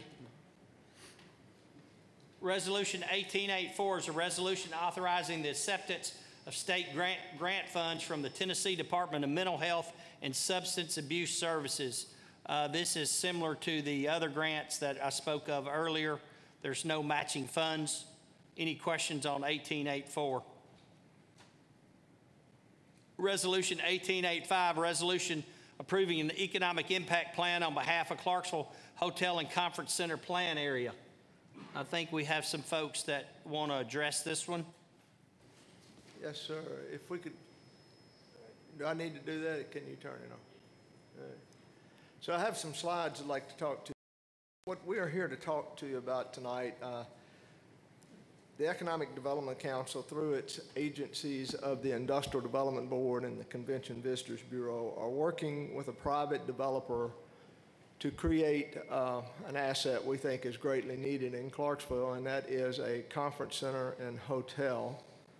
And it'd be located around the Exit 4 area. And if you look at the slide, see how this technology is working for me. This blue area right here, site number 13, is a 37-acre tract of land. And approximately 20 acres of that 37-acre tract would be developed to be the pad-ready site for this venture. And what we're here to talk to you all about tonight is an economic impact plan that would create a tax increment finance revenue stream that would help us fund the incentives that we need to offer this private developer to generate their investment of some $30 million to build this facility. We have budgeted an amount of up to $4.5 million. The Industrial Development Board has authorized its executive director to send out an RFP and negotiate a loan agreement for up to that amount of money. But we don't want to do that unless we have developed a revenue stream that would help us fund that. So we have presented this TIF agreement or economic impact plan to the Industrial Development Board, and they have unanimously approved the plan. We have taken it to the City Council, and they unanimously approved that plan. So now we're here at the county government. It takes all three agencies to approve the plan before it can go into place. So that is basically what we're looking to do. And if I can go to the next slide. All right. So what this does is shows how and where this is located. This is the Exit 4 area. This is Highway 79, or as we all call it, Wilma Rudolph. And this area right here, showing this gray line area, is the new northeast corridor, the northeast connector route that the city government has put into their budget for FY19 to allow design and construction of this area, this loop, which is phase 1. And this construction of this phase 1 times perfectly with our plan for moving forward with this hotel convention center. If we get this plan approved by the county next Monday, this will give us the potential revenue stream we need to where we can incur the debt, could start earthwork this fall to do the preparation of the 20-acre site, and then we have spotted an additional roughly 12-acre tract right here that would give us the ability to bring in a construction entrance and a back road entrance. We would construct that road there and put sidewalks in to allow the connectability to not only this area with another traffic light exit here, but all these hotels that are located in this general area. If you look at the numbers, as we've explained in some of our one-on-one meeting, the hotel would be a 175 to 200 room hotel. The conference center, which is 40 to 50,000 square foot, could accommodate up to 1,500 people. That area would accommodate a set-down meal event that would hold 1,000 participants sitting, having that meal. That's probably double the size of any facility we have in Clarksville, Montgomery County at this time. So all of those things would be in place. So we would do the site work this fall, and then that would allow us to be lined up to where next summer, July-ish, is the time frame that the developer plans to have his construction start. And that would allow him 16 to 17 months, 17 to 18 months to construct, which would put us right at the end of 2020, which is exactly when that loop road is targeted to be constructed and in place. So that's kind of what we have on the board to do. The 4.5, we figure we can do all of that, buy this land, put the road in, extend utilities, do the site earthwork, and live within that $4.5 million budget. So that's just an overview of the project. Again, it's anticipated it would be a $30 million investment. During that construction period, it would generate between 100 and 200 construction jobs. When the hotel is up and running, they project that they will have 50 employees working there. Within the 24 months of starting up, they would hit that 50 number, and they would generate about $1.3 million payroll annually. It's also expected that this would generate some $400,000+ in real property taxes annually. It is projected that it would generate additional $162,500 in annual local sales tax, and also about $360,000 a year to the hotel motel taxes in the city and the county from this business. So I've gone through the timeline, showed you the layout. See if I got one more slide here. So what is the TIF plan, or the economic impact plan? It is this area that's generated in blue on the map here. And again, this is your Wilma Rudolph Boulevard. Wait a minute, my mouse is not working. So this is Wilma Rudolph Boulevard. This is your exit 4. So this is the traffic light right here, where if you turn in, I'm sorry, I can't read the road names right now. This would be where the Chick-fil-A and the Chipotle's restaurant is. There's hotels, restaurants, service stations. There's a Walmart in this general area right here. This is the area where your shopping center is that has Kohl's and Red Lobster. This is the Starbucks, Buffalo Wild Wings, Academy Sports, all of that area. This blank area represents a residential apartment, so it's not included. And then basically from this point on is undeveloped land. And we project that the road, the Northeast Connector Road, will eventually be the starting from this point, that will take you all the way over to Old Trenton Highway. And that would give us a corridor helping to alleviate some of our congestion on Wilma Rudolph at this time and for the future. And that's the main reason the city is planning to build that road, is for helping with traffic flows. So that is the concept. What you all have in front of you, or will have in front of you, is the resolution that's been provided. We have our legal counsel here, Mr. Tom Trent from Bradley and Rant.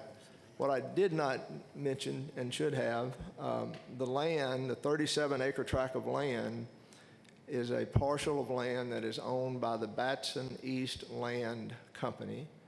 And that is a local family here in Clarksville, the Batson family, which happens to be, Mr. Richard Batson is the Industrial Development Board's attorney of record, and therefore Mr. Batson is not advising or doing any legal work pertaining to this transaction, just to eliminate the potential conflict of interest rules and laws. So we have hired the law firm Bradley Arant, Bradley Arant law firm. So that's the presentation. I'd be happy to answer any questions, and we also have legal counsel here to address any questions you might have. Commissioner Gannon. Thank you, Mayor.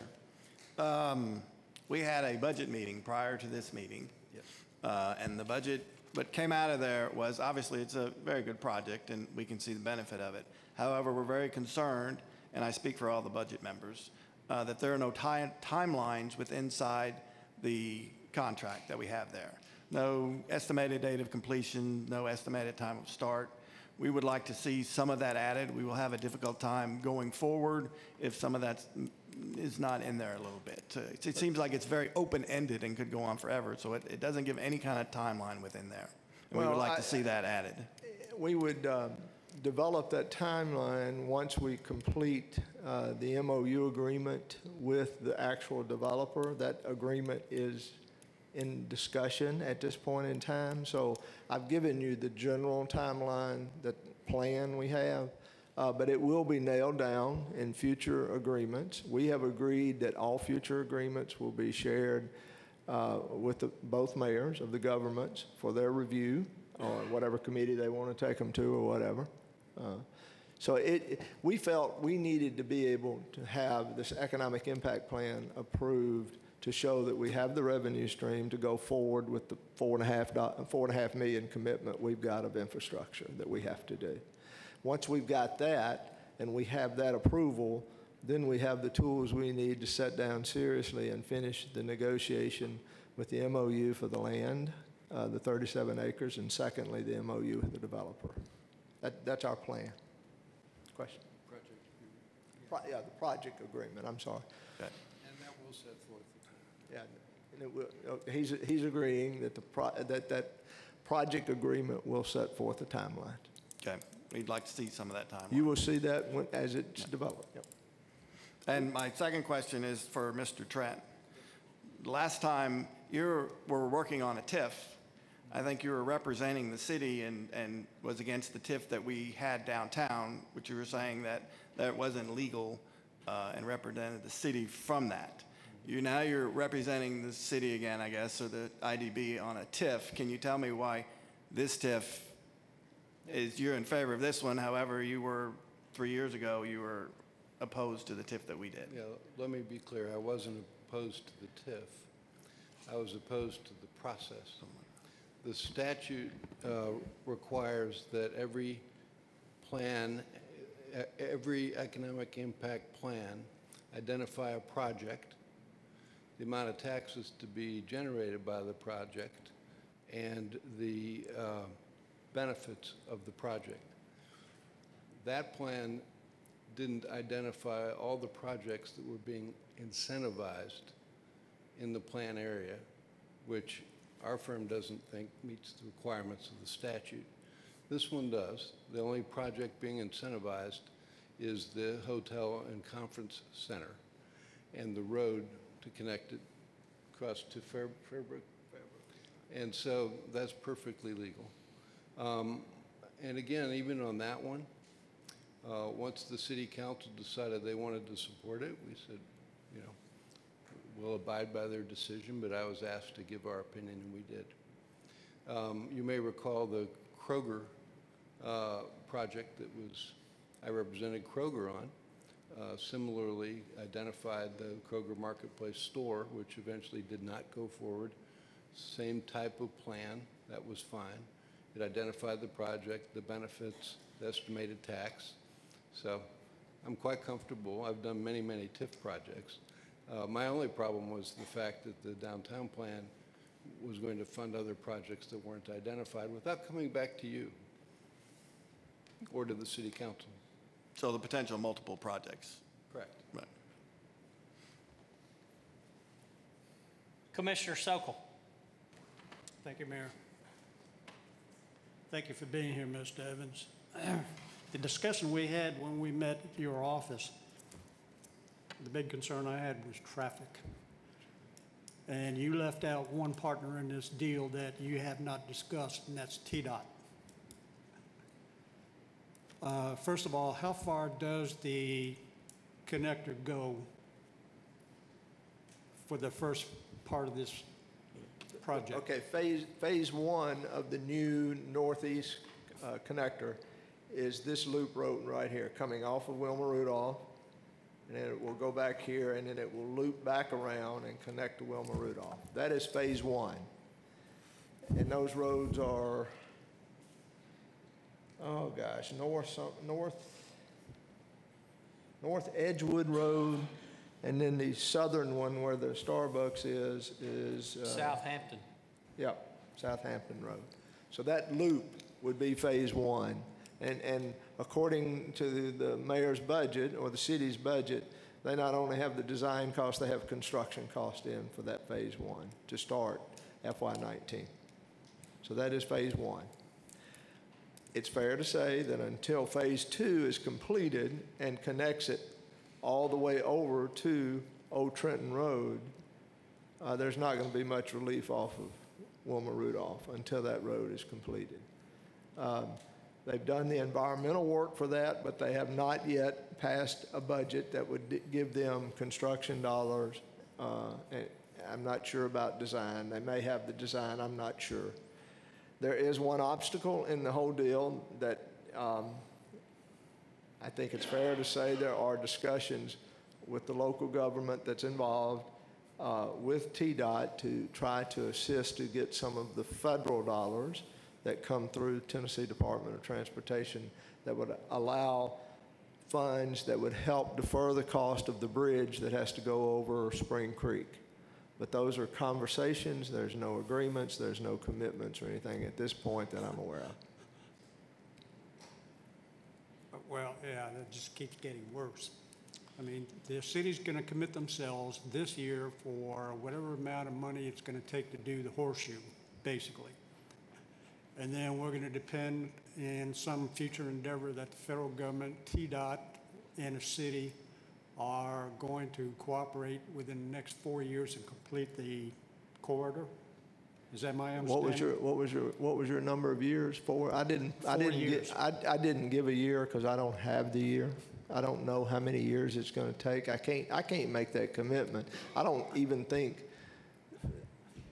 my personal opinion is the city mayor cannot make that because she has to prepare a budget and get a budget approved, and until those budgets are approved, there's no 100% commitment. That's my opinion. Okay, so then we have the horseshoe with, and maybe for the rest of it, go down to Trenton. And then on Trenton, I don't see where TDOT's going to be able to expand that part to Kennedy Road to the interstate. You have the school on one side, you have residents on the other side. There's not that much space at all. So how are they going to get 1, 2, 3, 4, 6 lanes in there, or 5 lanes? Again, I'm not a road engineer. Do you have a commitment from TDOT on that? I can't even try to answer that because I'm not a road engineer, but I do know that there is a TDOT plan looking at how they would do that. There are efforts being... Okay, so when is that going to be completed? Sir, I wished I had that answer, but my crystal ball, I don't know. There's no hard commitments. I just know that the process is in work for that work to be stepped up and done. Well, the overall thing that I have about this is that with these number of uncommitted issues, we have the corridor, we have city council, we have federal dollars, you have TDOT, you have road construction going through this area up until Trenton, which means different projects, different costs.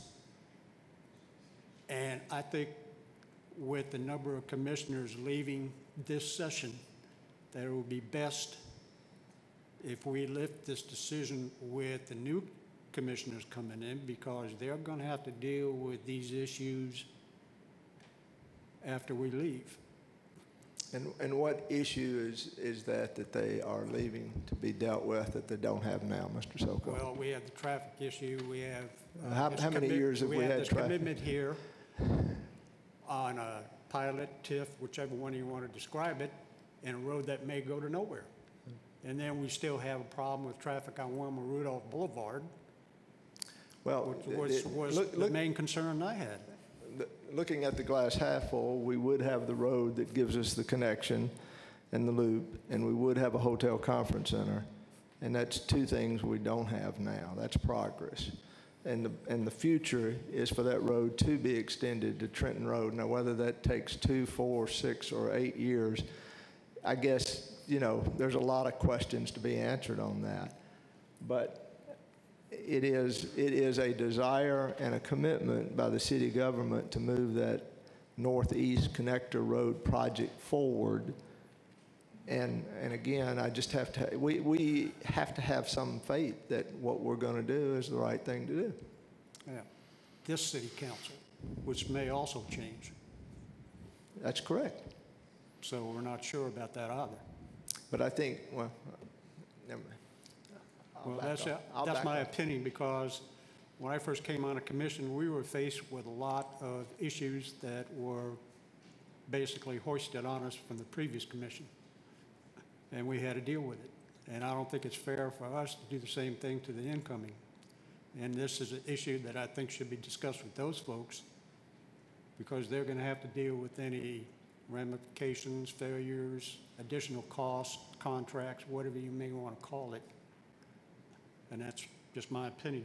Thank you. Commissioner Harper. Thank you, Mayor. Thank you, Mike, for being here. Appreciate it very much. I think, kind of echoing what Commissioner Sokol said, I see like basically 3 variables, plain and simple. I see at Wilma Rudolph, I see an intersection at the Chick-fil-A that's in bad shape as it is now. Needs a lot of work. And you've told us that the other intersection, we don't know if we'd be able to put a traffic light there or not to solve the problem. And there's probably not enough room at that Chick-fil-A location or that intersection to expand it. So that's the intersection on Wilma Rudolph. Then we go down to the other end and we've got a bridge that we don't know will happen. And we also have an intersection that we don't know will happen. That's three variables in the situation. Those all three kind of, I could probably accept one variable, maybe two, but three of those that have to happen, Well, that seems like a lot. but the variable, to have the hotel and the conference center open and running and being successful, the continuation of the Northeast Connector Road project is for the future of relieving traffic. That doesn't have to happen for the hotel conference center to be built and to be successful.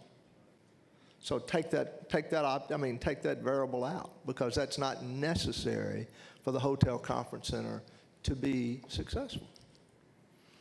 I would probably disagree with you there, Mike. What I would tell you is that area, if it's not a requirement, it's pretty darn close to a requirement out there. It's a congested road, and I will agree with you on that, but it's a congested road. It's not congested comparing to going to our neighbor Davidson County.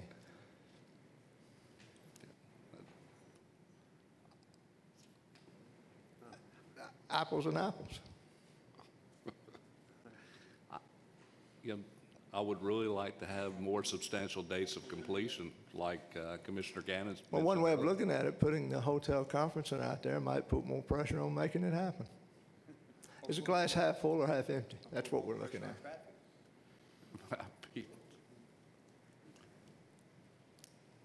I mean, we could probably go around the circle for all night, and we're friends, so I'm not going to do that. Thank you, Commissioner Albert. I want to make sure I'm at the right Commissioner Harper. Is it the Chick-fil-A or is it down at the Dairy Queen? But will the main intersection for traffic in and going at the Chick-fil-A or at the Dairy Queen? Well, I think it'd be at the Starbucks. I don't think you got either one of them right.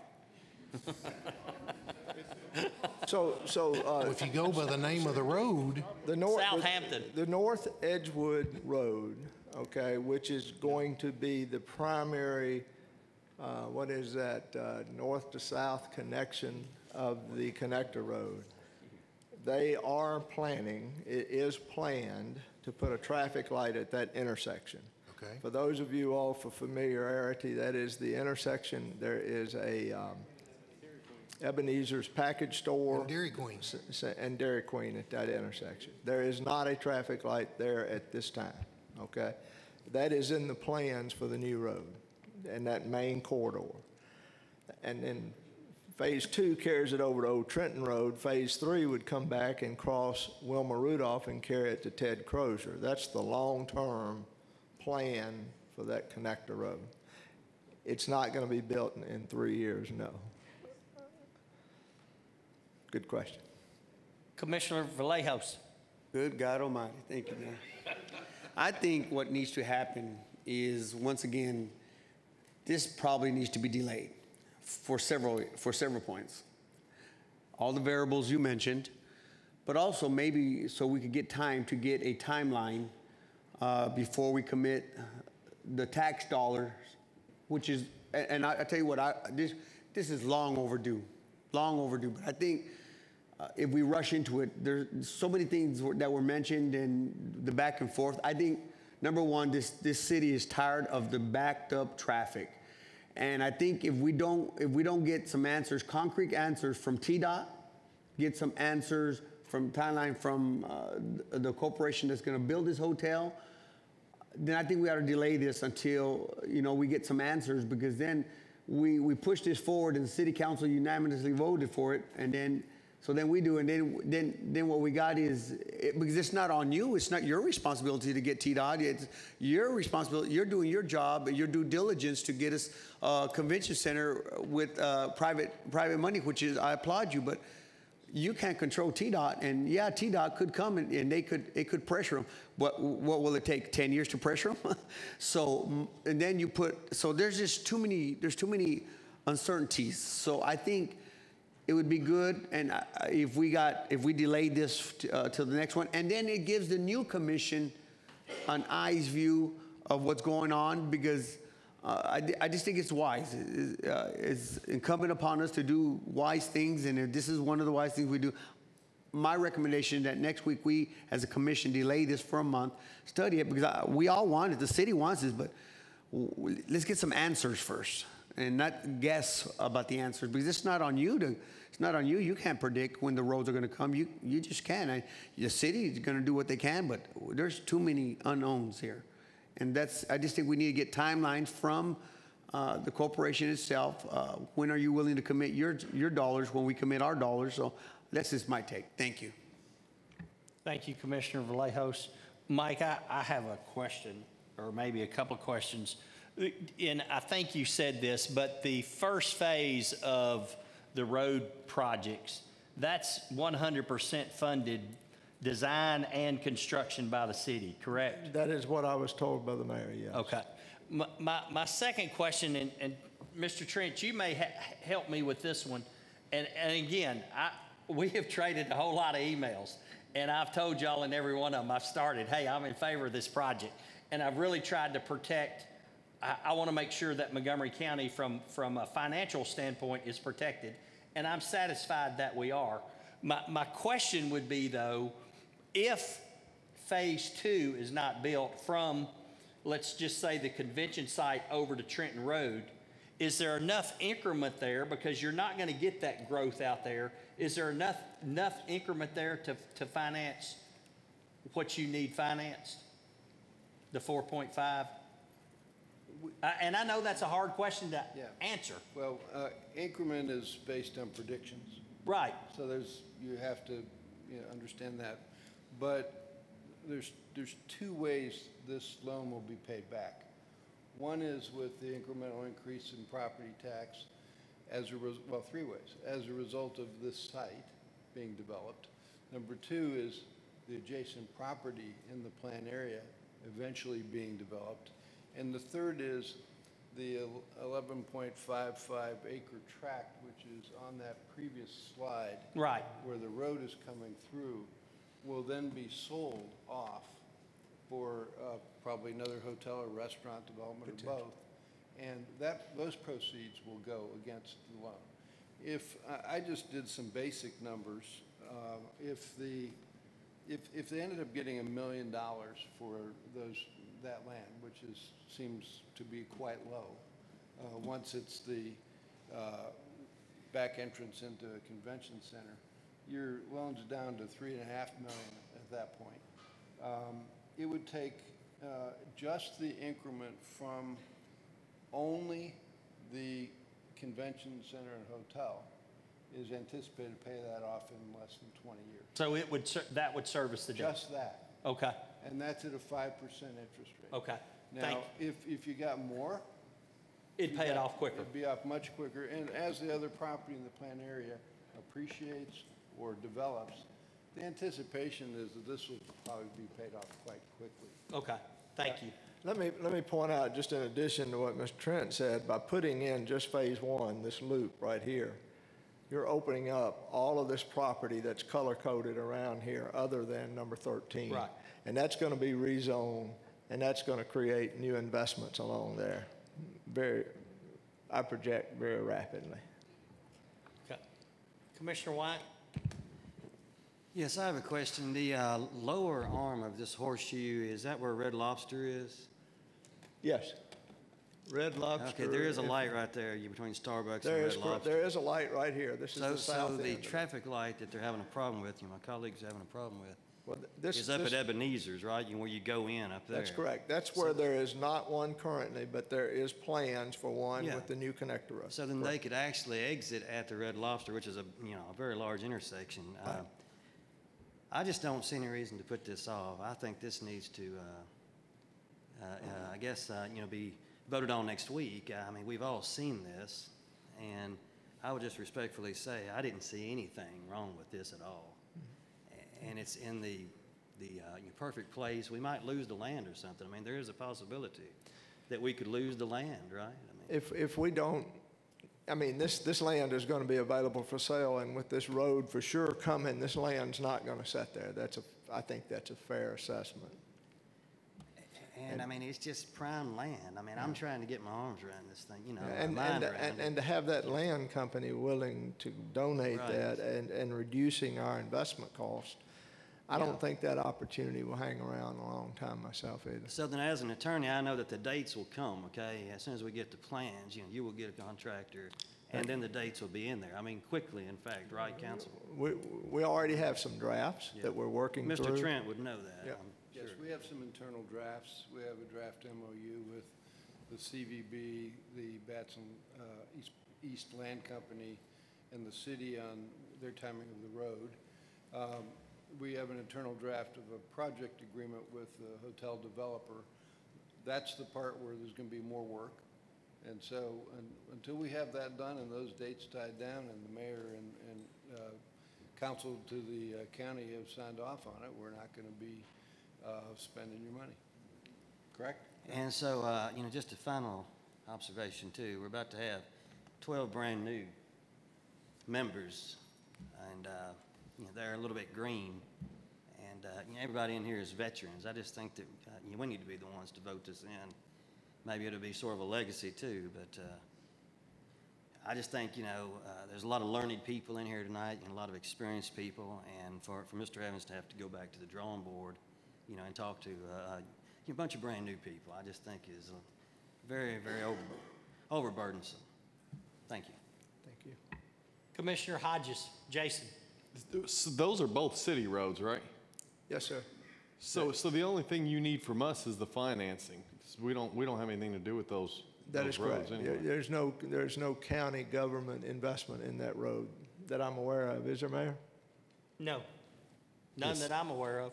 So Not in what's there currently, and there's been no conversation for anything that's proposed.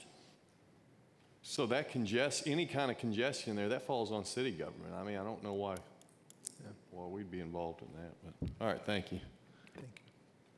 Commissioner Albert? Along those lines too, with the infrastructure, basically, if it's up on the city, and I don't know if everybody knows, but the land was donated. So that's several $1 million that in the future, if we don't pass this, That'd be at another some point we'll investment. have to buy some land somewhere if we want to move forward. So, it's not often you find where this land is located, somebody willing to give it to you. Right. Thank you. Timing is right for it to be a win-win now for the landowner to put it in the deal, encourage the road to be finished, and it's opening up all the rest of their land, and that's going to be for development, and that's going to help on the increment, which is going to help pay the debt off quicker. So I never get in front of you without at least asking you. I would encourage you to please support this. Thank you. Thank you, Mike. Thank you, Mr. Trent. Thank you.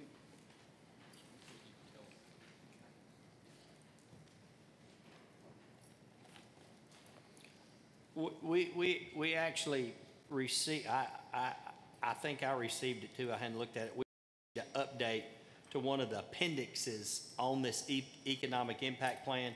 It had a very minor change in the name change. We will send that out to each of y'all first thing in the morning. Exhibit B is what it is. Resolution 1886, resolution requesting the state of Tennessee and the Tennessee Department of Transportation to install walkway sidewalks on a portion of Trenton Road in Montgomery County, Tennessee. Commissioners, this is just back in February of 2017, TDOT did a technical report, and they looked at a couple of different I don't know, I may not use exact terminology, but they looked at a conceptual alternative and a traffic and safety comparison. They actually showed in one of those sidewalks being installed on that road. Commissioner Sokol mentioned it earlier. Trenton Road is part of the Improve Act. This is nothing more than a request to ask TDOT to install them, and it specifically talks about in the area adjacent to the school complex. Any questions about 1886? 1887 is a resolution to provide additional funding in the amount of $75,000 to Two Rivers Corporation, a foundation according to 501c4 of the Internal Revenue Code. Commissioner Gannon. Thank you, Mayor. Having talked with the mayor over some of TRC and the downtown commons and things, he felt that this was a pivotal year for TRC, and I tend to agree. I'd like to go over kind of about 6 points real quickly with you. And I'd like to see us reinstate the $75,000 to help Two Rivers Corporation get through this year. I think they've done wonderful things, and I think we've got them right up to the door. I think we've got them ready to graduate, and I think they need that little push, and the mayor, I believe, agrees with me in there. On the simple study, TRC provides the security for the downtown commons. If we were to do that ourselves, that would cost us over $250,000. So the $75,000 would be a mere drop compared to having to secure it ourselves in that, and they've done a wonderful job doing that. We all know the story between the city and TRC's development and things that happened through all that time, and I really don't want to rehash that. Most of you already know it, and if you don't, you can look it up and Google it. But since the TRC has come over and we have taken them under our wing, they have grown by leaps and bounds. They have matured, they have been successful and seen things being accomplished. I think you've seen them grow up right in front of your eyes in the last 3 to 4 years. What they're doing is successful. You cannot argue that. Since July of 16, you've seen $29 million worth of property transfer hands, over 116 properties in downtown transferred alone. That is very, very successful. I have had the opportunity to go on some inner city visits over the course of the years, as well as some other county commissioners. And when you go to those inner city visits, one of the things you learn is that all the cities have some kind of downtown corporation or river district corporation.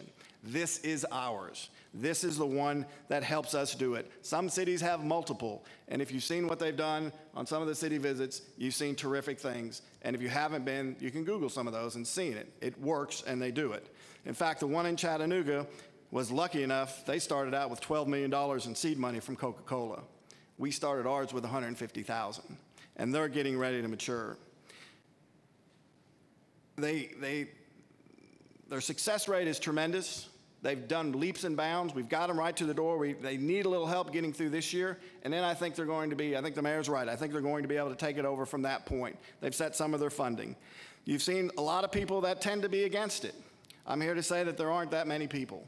I'm here to say that they speak up a little bit louder than the rest. There's definitely more people in favor of the downtown commons and what the TRC is doing than what you think. 4 years ago, I asked for a town hall meeting when we did the downtown commons.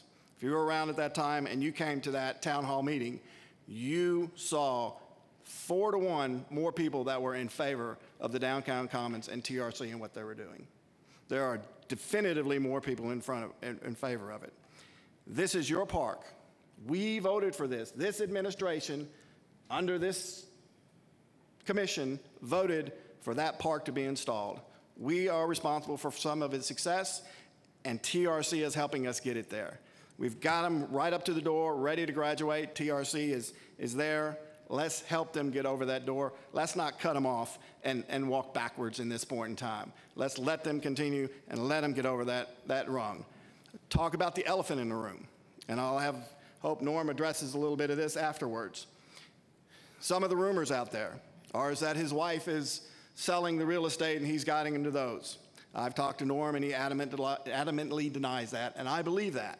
But I do believe that if you're a successful real estate person, or successful in whatever you do, but let's say real estate person, you want to be where the hot neighborhoods are, where the hot subdivisions are. Downtown is a hot area right now. So for a successful person, real estate person, I don't see any fault in doing that, especially since Norm didn't guide them. The other rumor is that we're not renting the downtown commons for free. It's only for money. If you only had money, that's the only way you can rent it. Well, Norm placed a packet on your desk, 3-page packet, started with the front of the budget. If you go to the back sheet, you will see that there are only 4 pay events, I believe 4 paid events for all of TRC in the last year. The rest of them are free events. So everybody in the community is using it. It's very successful. TRC, it's our park. We need to see it successful, and I urge you to vote in favor, and let's graduate TRC for this year and get them over the hump. Thank you, Commissioner Gannon. Commissioner Redd? Thank you, Mayor. I'll just be real brief tonight because we've gone very far. Those of us that have voted against giving county taxpayers dollars to the TRC, which in essence is given money to property owners that own property downtown, that doesn't mean we're against the TRC.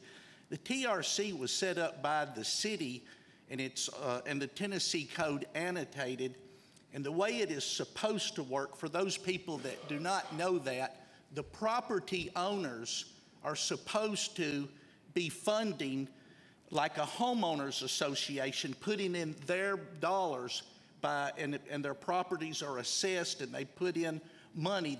It's not supposed to be funded by the government. I just don't know what happened to that. This was what some of the commissioners, I believe last time, said, oh, this is the last time. I'm going to do it this time. We're going to fund you one more time. But let me tell you, this is the last time. And some of the commissioners said, yes, they're in the county office, and I'm going to do it this time. And then they got to leave the county office. But it seems like it is a churning vote that comes up every other month. The city has a rule within their procedures. If something happens to fail, it can't be brought up again for a year. And I wish that we had something similar, but I'll have more to say about this next Monday. And I'm just surprised at this and this talk of we need to postpone this, we need to postpone that, we need to postpone things until I'm out of office is basically what I'm hearing. But thank you, Mayor, for your time. Thank you, Commissioner Redd. Commissioner Nichols? Thank you, Mayor. I'm the commissioner that made the motion to remove the money from the original budget. Listening to John Gannon and his explanation, I think it's prudent for this commissioner, when it comes up for vote next Monday, to support this, to get him through this year. Thank you. Thank you. Commissioner Harper? Thank you, Mayor. Just briefly, excuse me, I was one that seconded Commissioner Nichols' motion, and I voted last time to take away the funding. I've seen nothing tonight that makes me change that opinion. Thanks. Anyone else? All right. Commissioner Gannon? I would like to ask Commissioner Jason Hodges, who's on the TRC board and was instrumental in Downtown Commons, what he thinks of this, if he would like to give an opinion. If Commissioner Hodges is willing to address your question, that's totally up to him.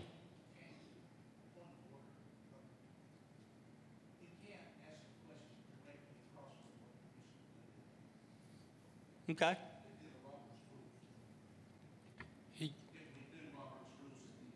You can't have a give and take back and forth, although that seems to occur on occasion. But if Commissioner Hodges pushes that little button, he can speak. He has to be recognized. And speaking real quick, I'll just say I'm opposed to it. I think that the TRC's gotten enough money. They get money from an event center, a plaza that we built every time they do an event there. They keep all those proceeds. That's what they should be using to pay for the stuff that you see in this little packet that you get. Norm can address, how much did you guys make last concert? Was it $50,000? What was it? $1,200 you made? Okay, well, why don't you bring those numbers to us on what all the plaza's made, the events you've had, and the money it's made, and all the advertising profits that the plaza's made as well. And let's look at that, and that's where that money should be going. That's what should be paying for this, not money from us every year to pay for this. So that's my opinion on it. Thanks. Well, Commissioner Gannon mentioned my name. I'll just chime in, and I've told the commission the story of the process when we went through the budget committee, that I made the motion to cut them to 75,000, and I don't believe we should continue to fund them.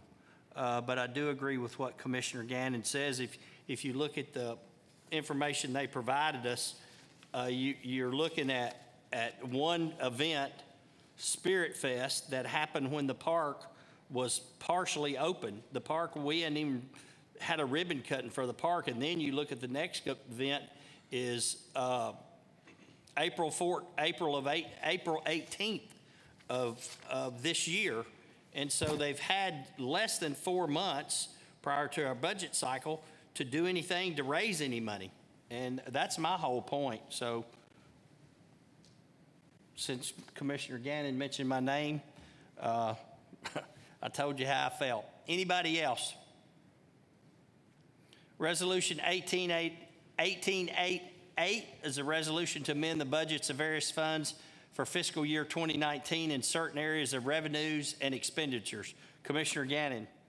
To back up for 1 second, I'd like to see if Norm Quirion would like to say anything on TRC, if we could, or I yield my time to him. I don't have a problem with that, if that's what y'all want to do.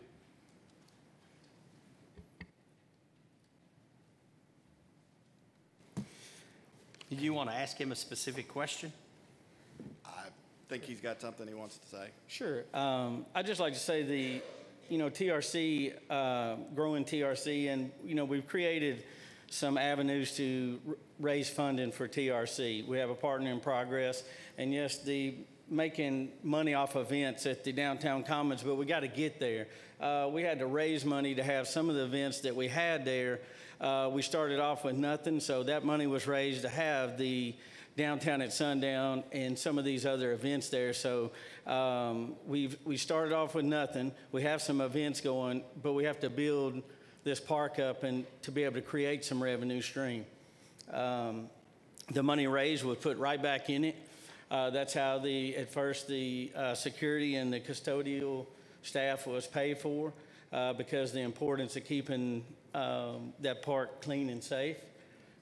These events take money to put them on. There's maintenance in this park and supplies, and I would like to say that through the TRC marketing committee, that it takes people to put these events on. So I can't tell you the amount of numerous volunteers and through that committee that has helped for free and to work on these events in the park. So I would just like to say, I couldn't agree more. We're doing everything we can to raise money to keep TRC moving in the right direction, and I think we're on the right path to do it. We just would ask for a little help, and I think we're going to get there. Commissioner Hodges. So when you came up here last time, I believe it was the TRC said they didn't request any revenue from the county, that the county just offered money, right? Yes. Yeah, and so the county gave you $75,000 now, but now you are asking for more.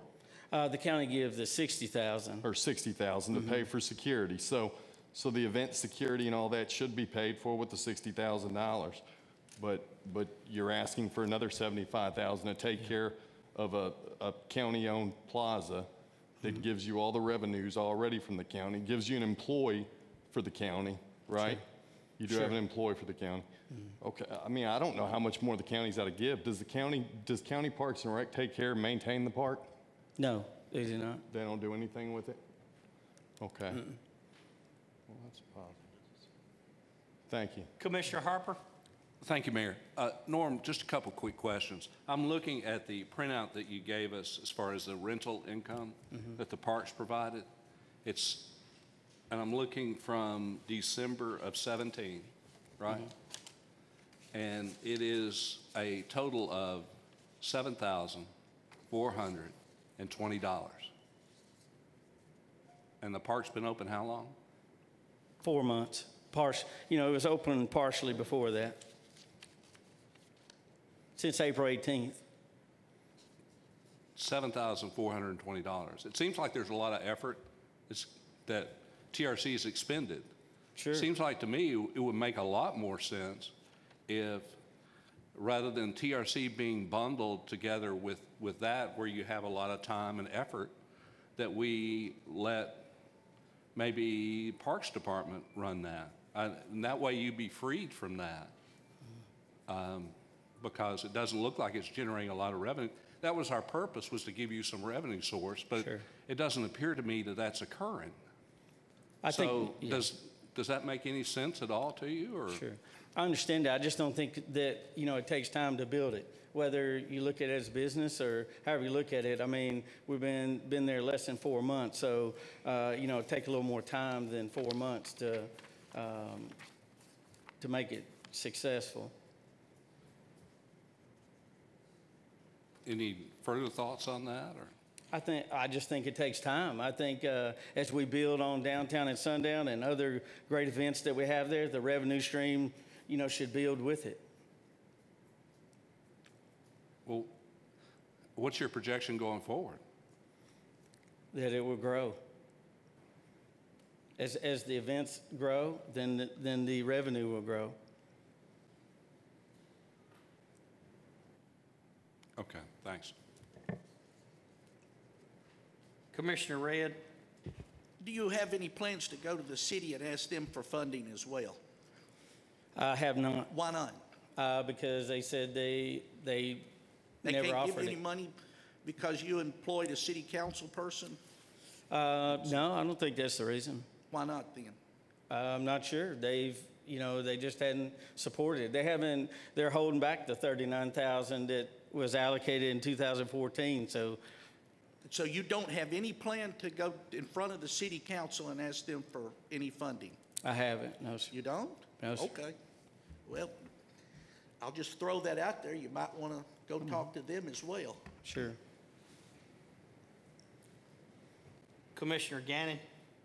Norm, don't you have some successful fundraising going on?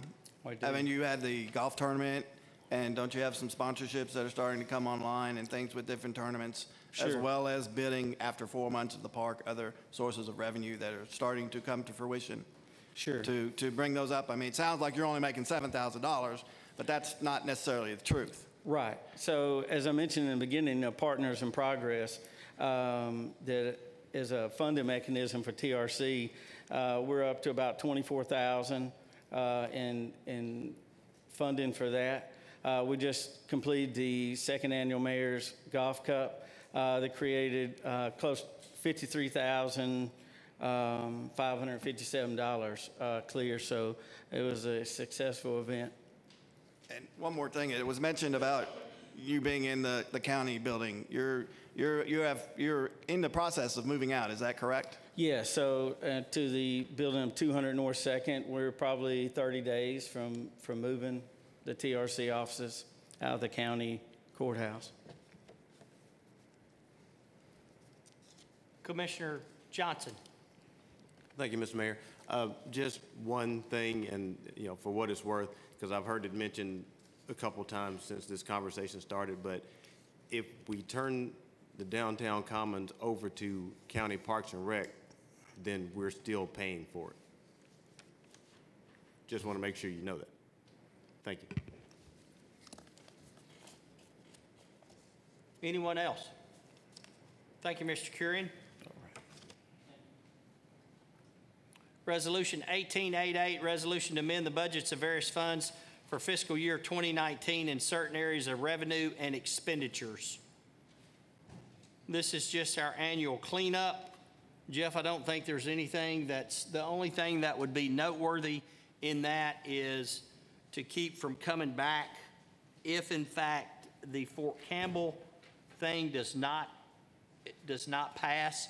We will have to amend 1888 because it has the revenues already as part of that resolution to amend the budget. Is that not correct, Mr. Taylor? Yes, sir, as well as the money for additional employees. Yeah, for additional employees and the services that we would be providing for the pets that Fort Campbell would pay for.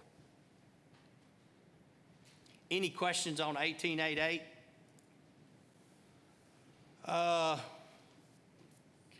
We have our airport report, our school liaison report. Gentlemen, I don't know if there's anything noteworthy y'all want to add. We're into this a little over an hour already, or 2 hours already. Anything, Commissioner Genus or Commissioner Jason Hodges, that you'd like to add? No, we didn't have a meeting, so Okay. Under county mayor appointments, there's no approval necessary, just as a matter of information, the Montgomery County Fair Committee, Condra Smalley, Jerry Albert, Steve Gursky, John Gannon, and Commissioner Charlie Keene, who's appointed to replace Joe White, will all be reappointed to that committee. Under your reports filed, you'll see there's a lengthy list of reports that are filed. I don't know if anyone has any questions on that. I know of no old business. Under our announcements, the Tennessee County Commissioners Association regional meeting this year will be on September 13 at the Catfish House in Springfield, Tennessee, beginning with registration at 5:30 and the meal at 6. If you would, mark your calendars and more information will follow. And then due to Labor Day falling on Monday, September 3rd, our informal commission meeting will be held on Tuesday, September the 4th. Any other announcements? Yeah, that September 4th will be also be the swearing-in ceremony. I think we have several of our new elected county commissioners here. I'd like for y'all to stand up and be recognized, if you would. And soon to be appointed. Thank y'all for being here.